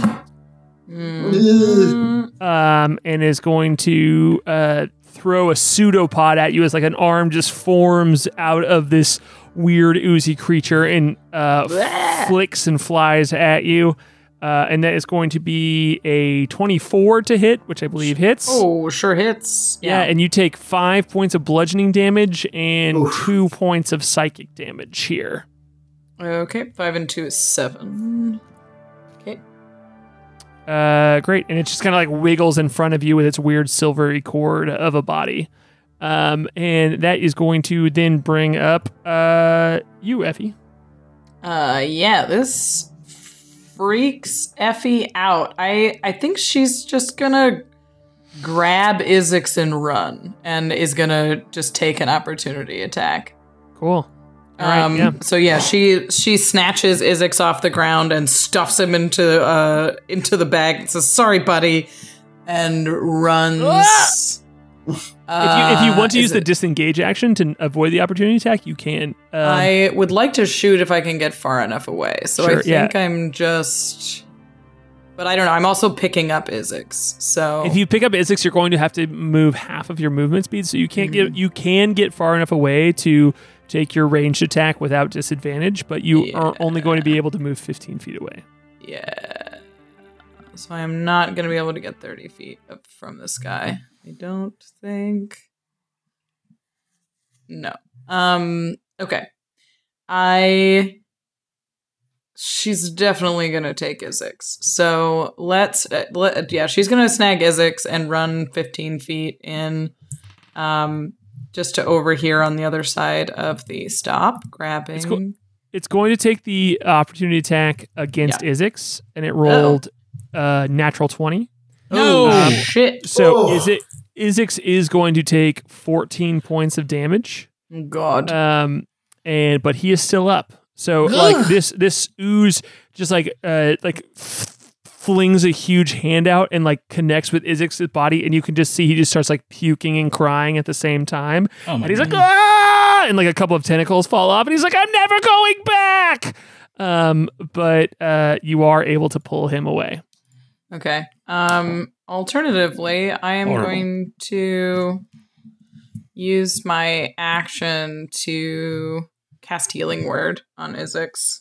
She's like, oh God, I'm sorry, and is like new to healing magic, but is kind of just like squishes him down. There's like, okay, God of firearms. I know this isn't our thing, but help me out. And Effie glows with a little bit of holy white light and restores.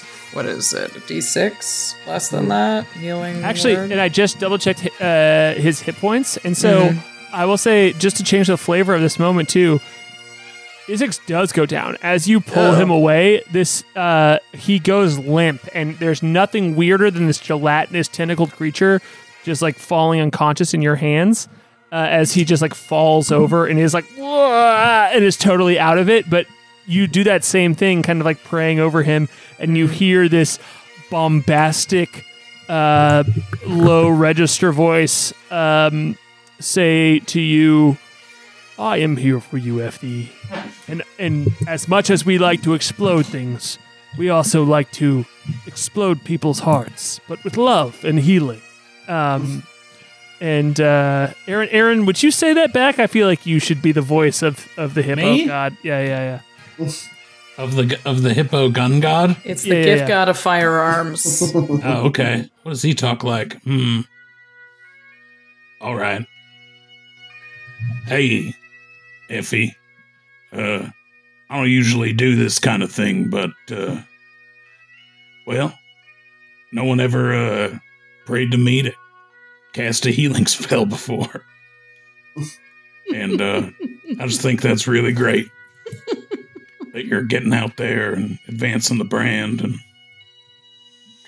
you know, things have been really hard in this industry, given the current political climate. I have 6 seconds. I love a chatty god. Yeah. Aaron, I'm so sorry. glad. Thank you. I'm sorry. I'm so glad you did the Duster voice, because that's why I was like, oh, man, this feels like that voice you did for the Duster intro, and it is. Thank you for doing exactly that. Yeah. So, you heal this, and Izix comes back up. Yeah, Izix comes back up. It heals 8. Okay, cool. Yeah, it has 8 of their 14 hit points. And I will tuck them safely back in their pouch, and it's like, shh. Well, I like this. That's going to then bring up from there. That's Effie's turn. That is going to bring up Dog Burp, who's going to try. Come on, Dog Burp. He's gonna. I know. He's like, I'm gonna redeem myself. I'm warmed up. He says, and he's gonna move in. Swear to God. He's gonna move into range here and take a shot. Ooh, he is definitely going to hit. Nice. Dog Burp, I swan to John, bro. Got a guy. So he holds his baguette and shoots out from it, and this blast of fragrant, kind flavors just overwhelms this droplet of psionic evil ooze, and it splits in half, and one of the half just withers and turns into what looks like an overbaked bagel, and the other half is still squelching toward you. So it does seem to have done damage to the ooze, but not enough to kill it. And he's like, I'm back, baby! Good job. And that's going to bring up Izix's turn, who he's going to cower inside of your bag. Healing Word is a bonus action. I just thought it was an action. True. Can I shoot? Yeah, as long as it's not a spell. Yeah. It's not a, I'm gonna fire a gun at this thing. It is a disadvantage. Why is that? Why do you have disadvantage? Because I'm really close to it. You're not. I have to be outside of 30 feet, I thought. No, you don't. You just need to be not in melee range. Oh, okay. Yeah, it's like well, 5 then feet or something. okay. Well, that's good. I don't think I'm gonna hit. It's just it's a 14 to hit. A 14 on this does hit. Yeah. Oh, nice. Okay, so she's like gun.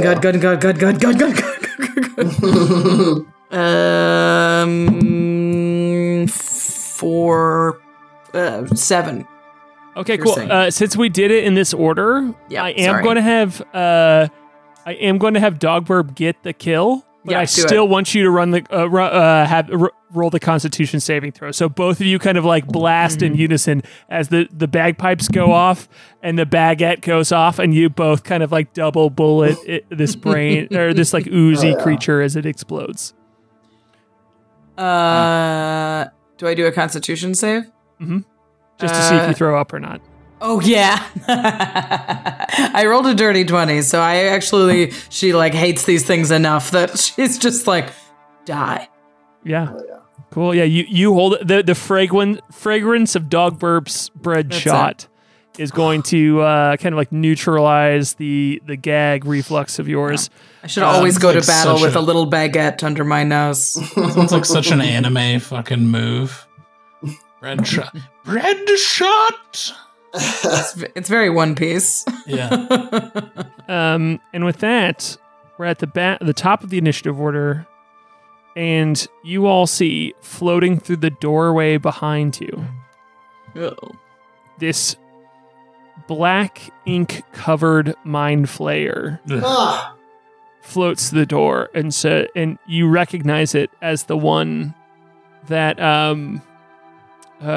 you all had this encounter with before, and it looks fucked up. It looks like beaten up and broken and bruised, and it's like it like screams in your head, "You lied!"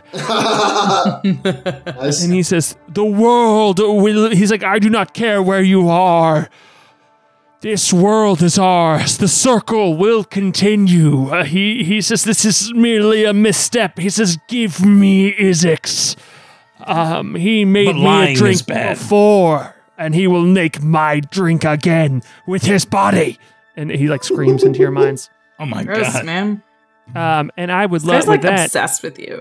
He is absolutely. And with that, I would love for all of you to roll an intelligence saving throw as the desperate blast of this mind flayer's mind blast goes throughout the room. is this a magical effect? It is not, unfortunately. You do have Bardic Inspiration still, Bartmondo. Okay. 22. 10. Is that with Bardic Inspiration? Yeah. I rolled a 14. All right, cool. Gray Boy, you look around as you can see the whole world wobble, and you recognize this is the psionic energy of mind flayers, and it is vile, it is terrible. And you look around as every one of your companions, both Izix, Dogburp, Bartmondo, and Effie, are all paralyzed by this psionic mind blast. Everybody? Everybody except for you has just taken. And so it is now going to be your turn, as it is floated in this room, cast the mind blast, and that is the end of its turn. And it's just floating there, you and it. And it says to you telepathically in this mind, "The rock is ours." And it says, "Give up here, and I will still give you your $50,000 gold. Come with me." He says everyone is stuck. Everyone is frozen because the time loop will end up in our favor. Give me Izix, and I will give you this gold. And he pulls out the bag again. I'm going to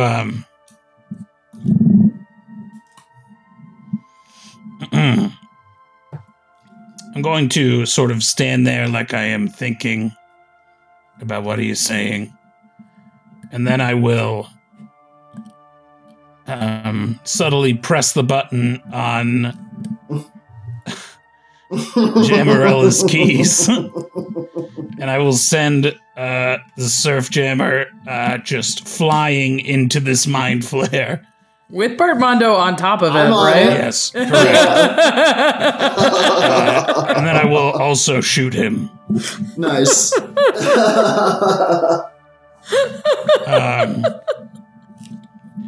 I will say, the rock belongs to no one. And then I will do that and hope that it looks cool and that this guy dies before he can eat my brain.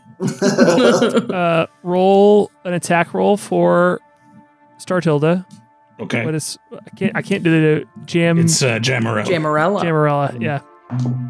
That's a fucking natural 20, baby. Yes! Fuck you, Aaron. For You're a Jammerella. Incredible. Love it. It's incredible.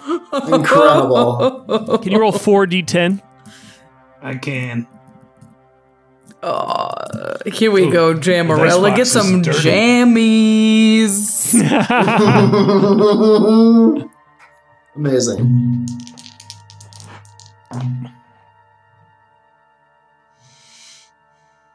$24. Not quite. All right, now shoot your other shot.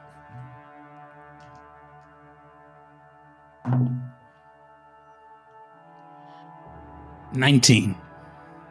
19 does hit. Yes.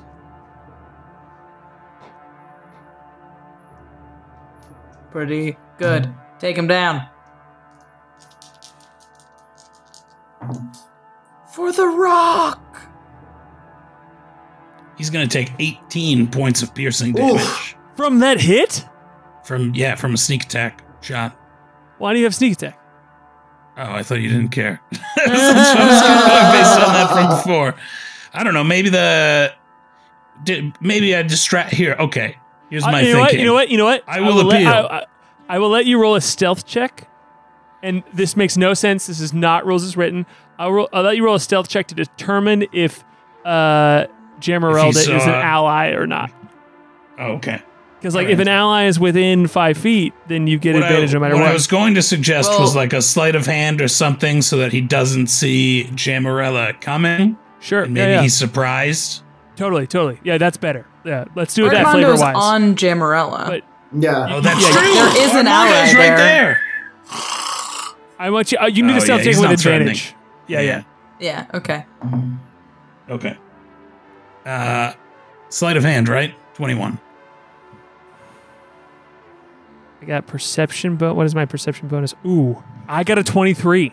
Fucker. Ooh. I rolled an 18 and I have a plus. I believe you. Yeah, a plus 6, so it's a 24. Okay. Yeah. Well, then it's substantially less damage, Yeah. Okay. which I will tell you. The one time ever I outroll Aaron It's all right. Yost. It matters. 8 points of piercing damage. Okay, cool. It looks it's still up, but looks incredibly fucked up. As this, you have this moment where you throw you shoot your crossbow at the same time that the board is hitting him, and it slams into the side of its oval-shaped head, and all of this ink just goes flying out of it. It's clearly incredibly wounded, and it just spits out this ooze as well. And then your crossbow bolt just hits it in the chest too, and it's looking wounded, trying to compose itself as it's hovering in the air, but is still up and floating toward you. I'm going to run and grab Izix and just kind of run into the boxes. Izix is still in my pouch, I think. Is it Izix? Can I just grab the pouch? Knocked out? Sure. No, Izix is up. It's just Izix is unconscious. up? Okay. He is stunned, but he is not unconscious. Yeah, he's stunned, though. Yeah. Sure, you can roll a sleight of hand check to see if you're able to grab it as an interact object. Okay. DC is 15. That is, I rolled a 15 on the dice. Cool. Perfect. Okay. You're able to roll up and you do all this. You grab the I grab the football. the and pouch. Yep. Cool. You should be able to move the token. So move you and Izix to wherever you are. That is going to bring up Bartmondo. If you could roll an intelligence saving throw to see if you're saved here. Okay. Is it at the top of my turn or the bottom of my turn? The bottom. Yeah. So if you succeed, you're just unparalyzed. Okay, I got a 17. Cool. You break out of it, which, give us some flavor on that moment. He breaks out of the stun and crumples to the ground, but he also turns back into Bart Mondo because his rage has been quelled. Oh. You're a rage shark. I see. Effie. Oh. Yes. Can you also roll an intelligence saving throw? Nope. I rolled a 5. No, cool. It's +2. I rolled a 8. Cool. So yeah, you do hear inside of your head the bagpipes playing, but you are still frozen in place. And that is going to bring up Dog Burp, who's going to try and break it as well. Is unable to break it with a 14, just right under. And that is going to bring up Izix, who's going to try and break it as well. Nope. And then, I skipped the creature, but it doesn't matter because we're just kind of all doing it together. So this Mind Flayer looks up and is going to look at Bart Mondo. And is going to move toward Bart Mondo. And, sorry. You see the creature float toward you as you are frozen upon this Spelljammer ship that you love. No, I broke it. You broke it. He's the only one who broke it. Oh, so you're not incapacitated. It's still going. It's just me over there. That's huge. Well, Dog Burp and I are both incapacitated. Yeah, but you... Oh, it's huge. Total game changer that you hit that then. I think he's still going to attack you with its tentacles. It's still going to look up at you and going to see you as you have the surfboard has slammed against his head, but you are delivered in front of it, and you see all the tentacles just up at you, and that is going to be a 25 to hit. So it's going to do 15 points of psychic damage. Are you still conscious? Yes. Hang on just 1 second. Yep. I have a reaction, I think. I'm not seeing it here. Rats! You are grappled, and I need as the tentacles hit your head, and like as they touch your head, they do that damage. And I need you to make an intelligence saving throw. You can use your reaction to swipe your tail and roll a d8, applying a bonus to your AC damage equal to the number rolled, potentially causing the attack to miss you. What is this? So, no, I think I have to be in my form of the beast for this to happen. So go ahead. It was 15 damage, and I need to make an intelligence saving throw? Correct, yeah, because the tentacles grapple you. They've hit your head. Okay. And as they're doing that psionic damage, they've made contact with your head, and they do that damage, and they've grappled you, but you need to make an intelligence saving throw to figure out if you're stunned or not. 18. 18 saves, so you're not stunned. Huge. And then, so that is going to, but the tentacles are around your head and you are grappled. So that's going to bring up, Grey Boy, it's your turn again. Okay. Oh, God. The Mind Flayer looks messed up, right? Incredibly, yeah. All right. It got on the ship beat up, and it's even more beat up now.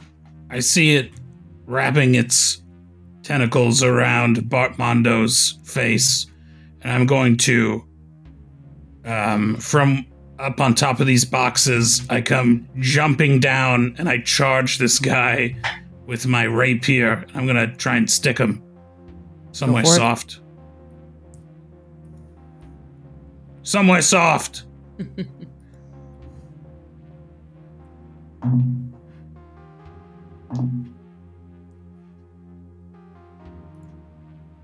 That is a 21 to hit. 21 does hit. Well done. All right. And I have an adjacent ally, so I do get sneak attack. Come on. Oh, all right.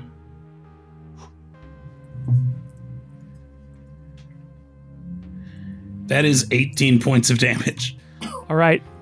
Give us this flavor here, then, Aaron. Yes. On what this scene looks like as you take down this Mind Flayer. Yeah, Bartmondo is sort of climbing up, preparing to hide in these boxes with Izix, and then he sees the Mind Flayer just wrapping up Bartmondo and preparing to probably eat his brain, and something inside Grey Boy snaps, and he does something he's never done before, which is tried to help another person. And he goes flying through the air and like lands on top of this Mind Flayer and just shish kebabs his squid head with his rapier. And just for the just fun, kind of falls on top of him, and I will also try to reach into his ropes for that 50,000 gold. just for the fun of it, I want Bartmondo's bane here is that when Grey Boy Burgleblatt lies, he has to roll with disadvantage and an insight check to figure out if he understands the lie or not. And with Grey Boy Burgleblatt's bane, anytime you're being sincere, you also have to roll with disadvantage to try and do a persuasion check. So I think this defeat happens. You have this awesome leap off the these boxes moment, and you skewer the head. And I want to know if Bartmondo, as Grey Boy lands on the surfboard next to you, if you read this as him helping you, or if you read this as him doing his job.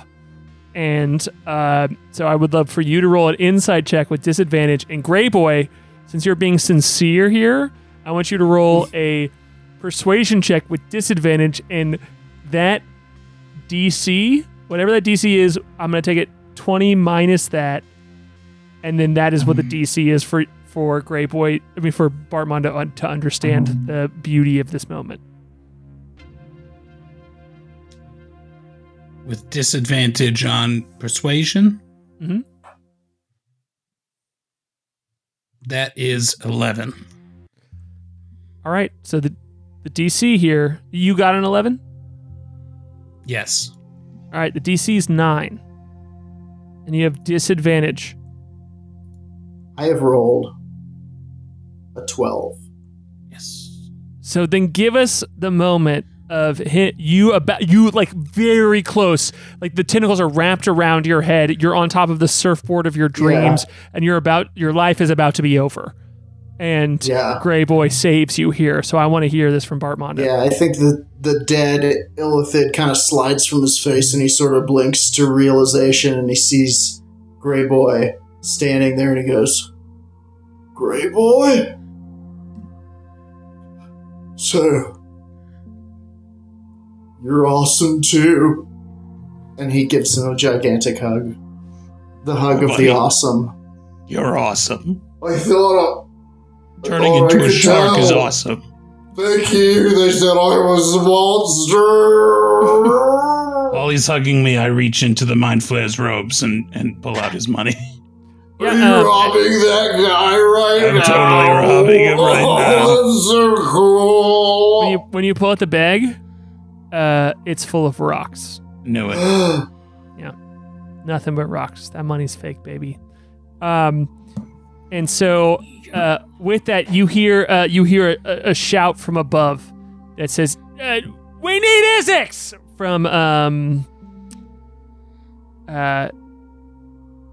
from your captain, from Arabella Nix. Time to shine, buddy. Yep. Everybody get on Jamarella. Is he still stunned? Are we still stunned? No, with the death of the Mind Flayer, it wears off. Yep. Covered in slime. Don't worry, Izix. Yeah. You can do it. This is your chance. I'm in. Come on, buddy. Here, I'll take this Mind Flayer's head with us. He says to you. It's a good thing this is a 5-person surfboard. There's gonna be some terrible energy out there, so if you need to eat now. I bet there's some good energy, too. Yeah, that hug just now was good. Yeah, that that's had to what be I mean. good, right? He's like, quick, tell me nice things. Hey, capybaras take baths with lemons sometimes. I think There's TikToks of it. I've seen it. Why do they choose the lemons, or are they chosen for it? Yeah. Oh, and there's mine are mostly animal TikToks. There's this bat who's really old. Oh, I know He that can't bat. fly anymore, Yeah. so they like they swoop him around like he's flying. He loves it. He goes fucking International crazy Bat for it. Rescue. I know Oh that my one. god, he loves it so much. Actually, I think with this, Gray Boy, let's have you roll a persuasion check without disadvantage, because I think at this moment, We healed our baby. from the amount of earnestness Gray Boy's done from this campaign, you have now realized the power of earnest of being real. That's beautiful. 5. It's actually a 10. I rolled a 5 plus 5. It's 10. Okay, well, yeah. Izix like vomits a little bit. Is like, keep it coming. And I learned to play the bagpipes because my grandpa really liked the sound of bagpipes. oh, that's nice. Roll a persuasion check with advantage. And you guys are my best friends. Wow. 21. Keep going, Gray Boy. And Dog Burp, you showing up here is the nicest thing anyone's ever done for me. This is supposed to be statistically advantageous, but instead I'm just romantically here for you. I appreciate it. I do. Shot me in the head. Yeah. Not on purpose, though. And that means something. He joins you and puts his tiny little arm around your tiny little body, and for the first time ever, bagpipes are romantic. As you say that about your grandpa and you play a little something, and it just like frames the moment for Dog Burp and Gray Boy. As you move over, and I'm with Izix child. And we all laugh, and then we take off. and Izix slurps that up Roll with his tentacles. a the feelings. perception check. He's lying. You have to roll to see if you know that he's lying right now. Oh, I failed. Bart Mondo. I got a 5. No, Bart Mondo. Oh, Bart Mondo. Bart Mondo. Yeah. Bart Mondo. Without advantage just- without disadvantage anymore. I mean, to see if he knows, It's not a lie. that Gray A Boy joke. isn't. A joke is a type of lie. Actually, no. Continue to roll it with disadvantage because it's advantageous for you to fail. Well, I got a 10. Nice. Izix watches you, the Flump watches you fail this perception check, and you actually think that Dog Burp and Gray Boy have had a child, and the joy that you feel, Izix is just soaking up and is like, your stupidity That's is my incredible. joy. Yeah. You should call her Jamarella. It's the only name I have. It is a really good name. If I had a daughter, I would name her Jamarella after this surfboard. With that, you all line up in under Captain Bartmondo's guidance here as you paddle them out of the inside of the ship, and you pull Jamarella out to the front here. And when you come out onto the deck of the ship, you are surrounded by maybe 15 or 20 caravel ships. These are like wooden built, what used to be oceanic ships, but are no longer. And you see like squid ships in the background too, like all these different shaped ships. But there is a full fucking armada in front of you. But your ship has landed in a very broken, scattered way. Like your ship's not flying out of here.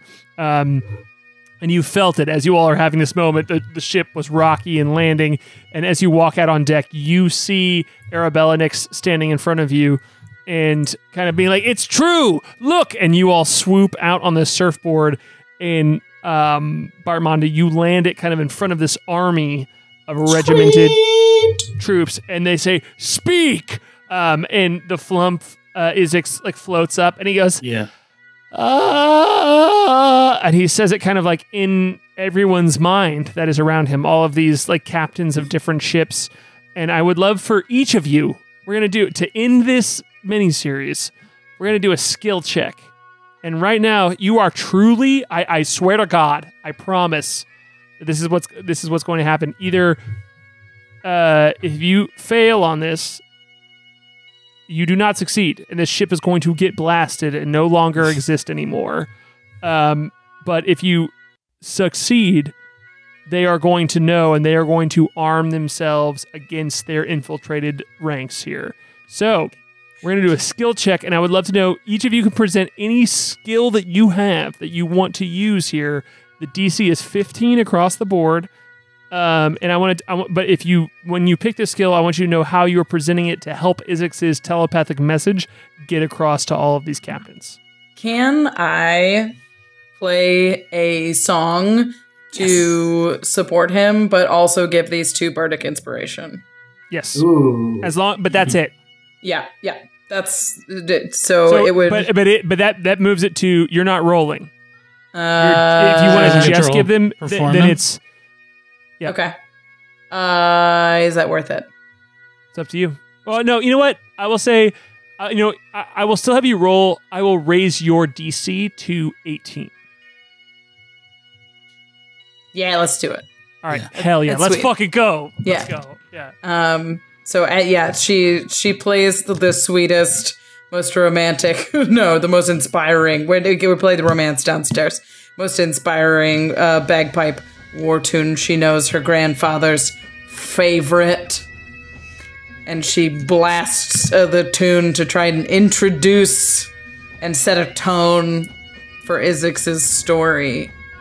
And she rolls a 15. That's what you need exactly, baby. Let's go. So it is jarring to all these captains have lined up to all of their ships, and you can see that there's just like fleets on fleets here. And they're with the first moment being you walking out and playing this hymn here, they all kind of like look jarred at it, but they nod. And they're like, continue! One of them yells out.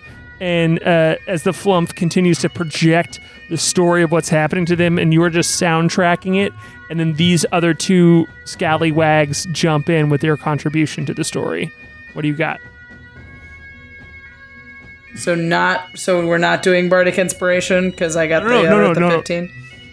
You had a success. They don't get bardic inspiration. Okay. So I'm counting it as a success. Okay. They don't get bardic inspiration. It was 18 to get. I understand. I am going to turn into a land shark once more and use an athletics check to flex to prove that part of Izix's story is true.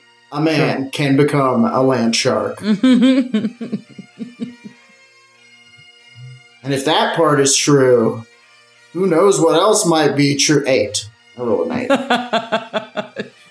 I think he's getting used to turning into a shark, so when he turns into a shark, one of the eyes is all fucked up this time. And he's like, whoa, that wasn't it. Sorry. Oh no. All right, that's 2 failures. Oh, but wait a minute. Wait. I get advantage on all strength checks and saving throws in my beast form. Shark Vantage. Shark Vantage, 19. 19 with Shark Vantage. Come on, pile on the flavor here, Jorpo. He's ripped. He looks like he should be wearing rollerblades, but he's not. He hangs from the bar of Jammarella. It's very cool. He kind of does like a flip around it and lands on it like he's like waiting in a fighting game, He's doing his waiting stance. And he goes, "Jawsome." Okay, cool. Then I will leave it up to Aaron here, as the crew seems uncertain still. And Aaron, so I'm so confused whether I succeeded or failed. I'm gonna highlight it here. Ready? Okay. I'm okay. No, I did the math in my brain while you were talking, and that is that Aaron here. If you don't get a 15, it is a failure on the mission to convince the Rock of Bral that the Nautiloids are going to attack, but I won't annihilate you because of Rachel's. Don't tell me. Don't tell me till after. No. But if you might get out of here. But if you get it above a 15, it could work. So right, roll good. Okay. look, me and Bartmondo and Effie and Izix the Flump have been through the pits of hell to be here today. We've turned down fortunes. We've experienced things that no creature should have to experience just to be here in front of you to ensure that the fate that befell Hakatha will not befall the people of the Rock of Bral. And I would like to use deception.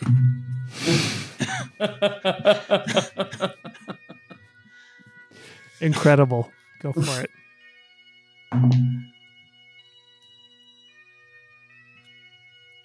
That's a dirty 20. Incredible. Okay, good.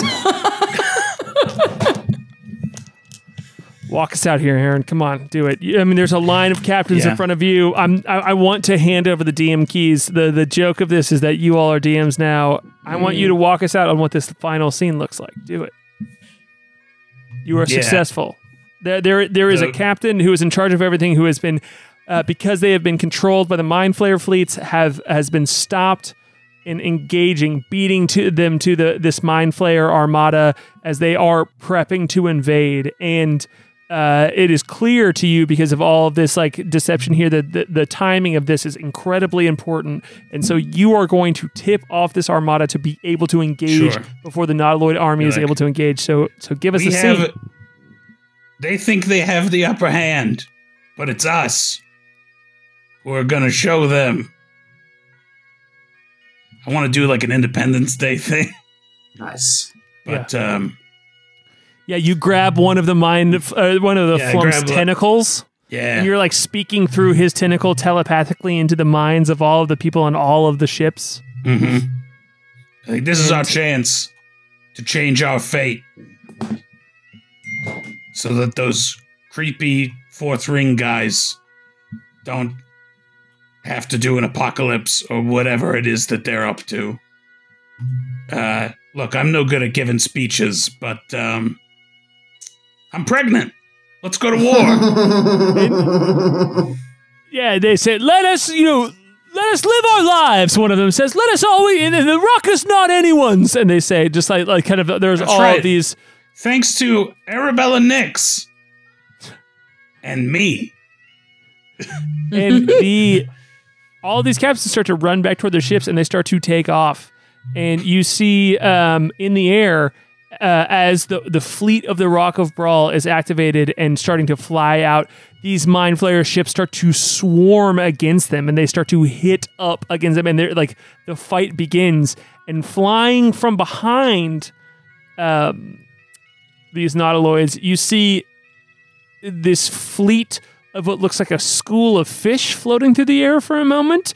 Of all of these finned ships come out of nowhere and start attacking from the back as well. And the Flump looks back at you and he's like, does anyone know who the Sinker is? Because these dudes are very stoked to defend the Sinker's legacy, as another fleet joins in them as well.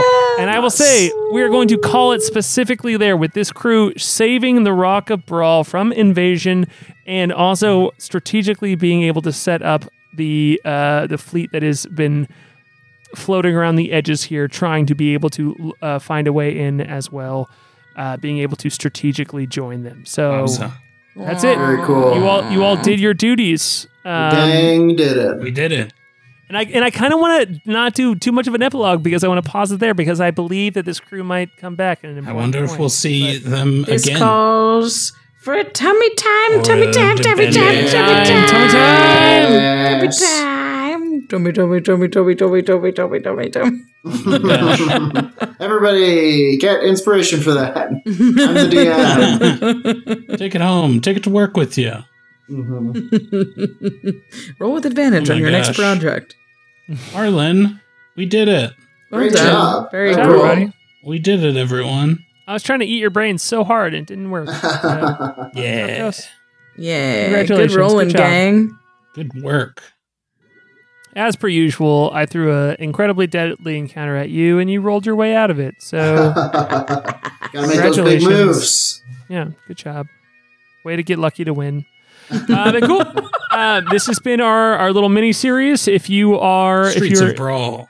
I would encourage you to, if you are a fan of Better Than Heroes in general and you're watching this is probably why you're here, send this mini-series to your friends if you're trying to get them into our show. If they're a fan of TTRPGs in general, send them this and be like, yo, this is what they're about. If they don't like it at all, but they like playing games and they want to check something out, be like, hey, look, this doesn't cost you 300 hours to check out, but you can check out these fun weirdos playing games. Maybe you might like this. Either way, that's my pitch to you all to share this with your friends. Yeah, it's a little taste. It's the first one's free. Yeah. You know. But that's it. That's our last stream of the year, baby. We do have a Horse Night stream later this week, but that's at least my last. No, we don't. It's canceled. No, we are not recording. We're still going to stream. Oh, yeah. Very cool. Yeah. We're back. It's back on. Yeah, it's back on. Yeah, there is a Horse Night stream later this week. I would highly suggest you checking out Jordan's very good DMing over on DnD. It's lots of fun. Those horses. That's Horse Nights. We're all horses. And yeah, that's y'all. I have DM'd about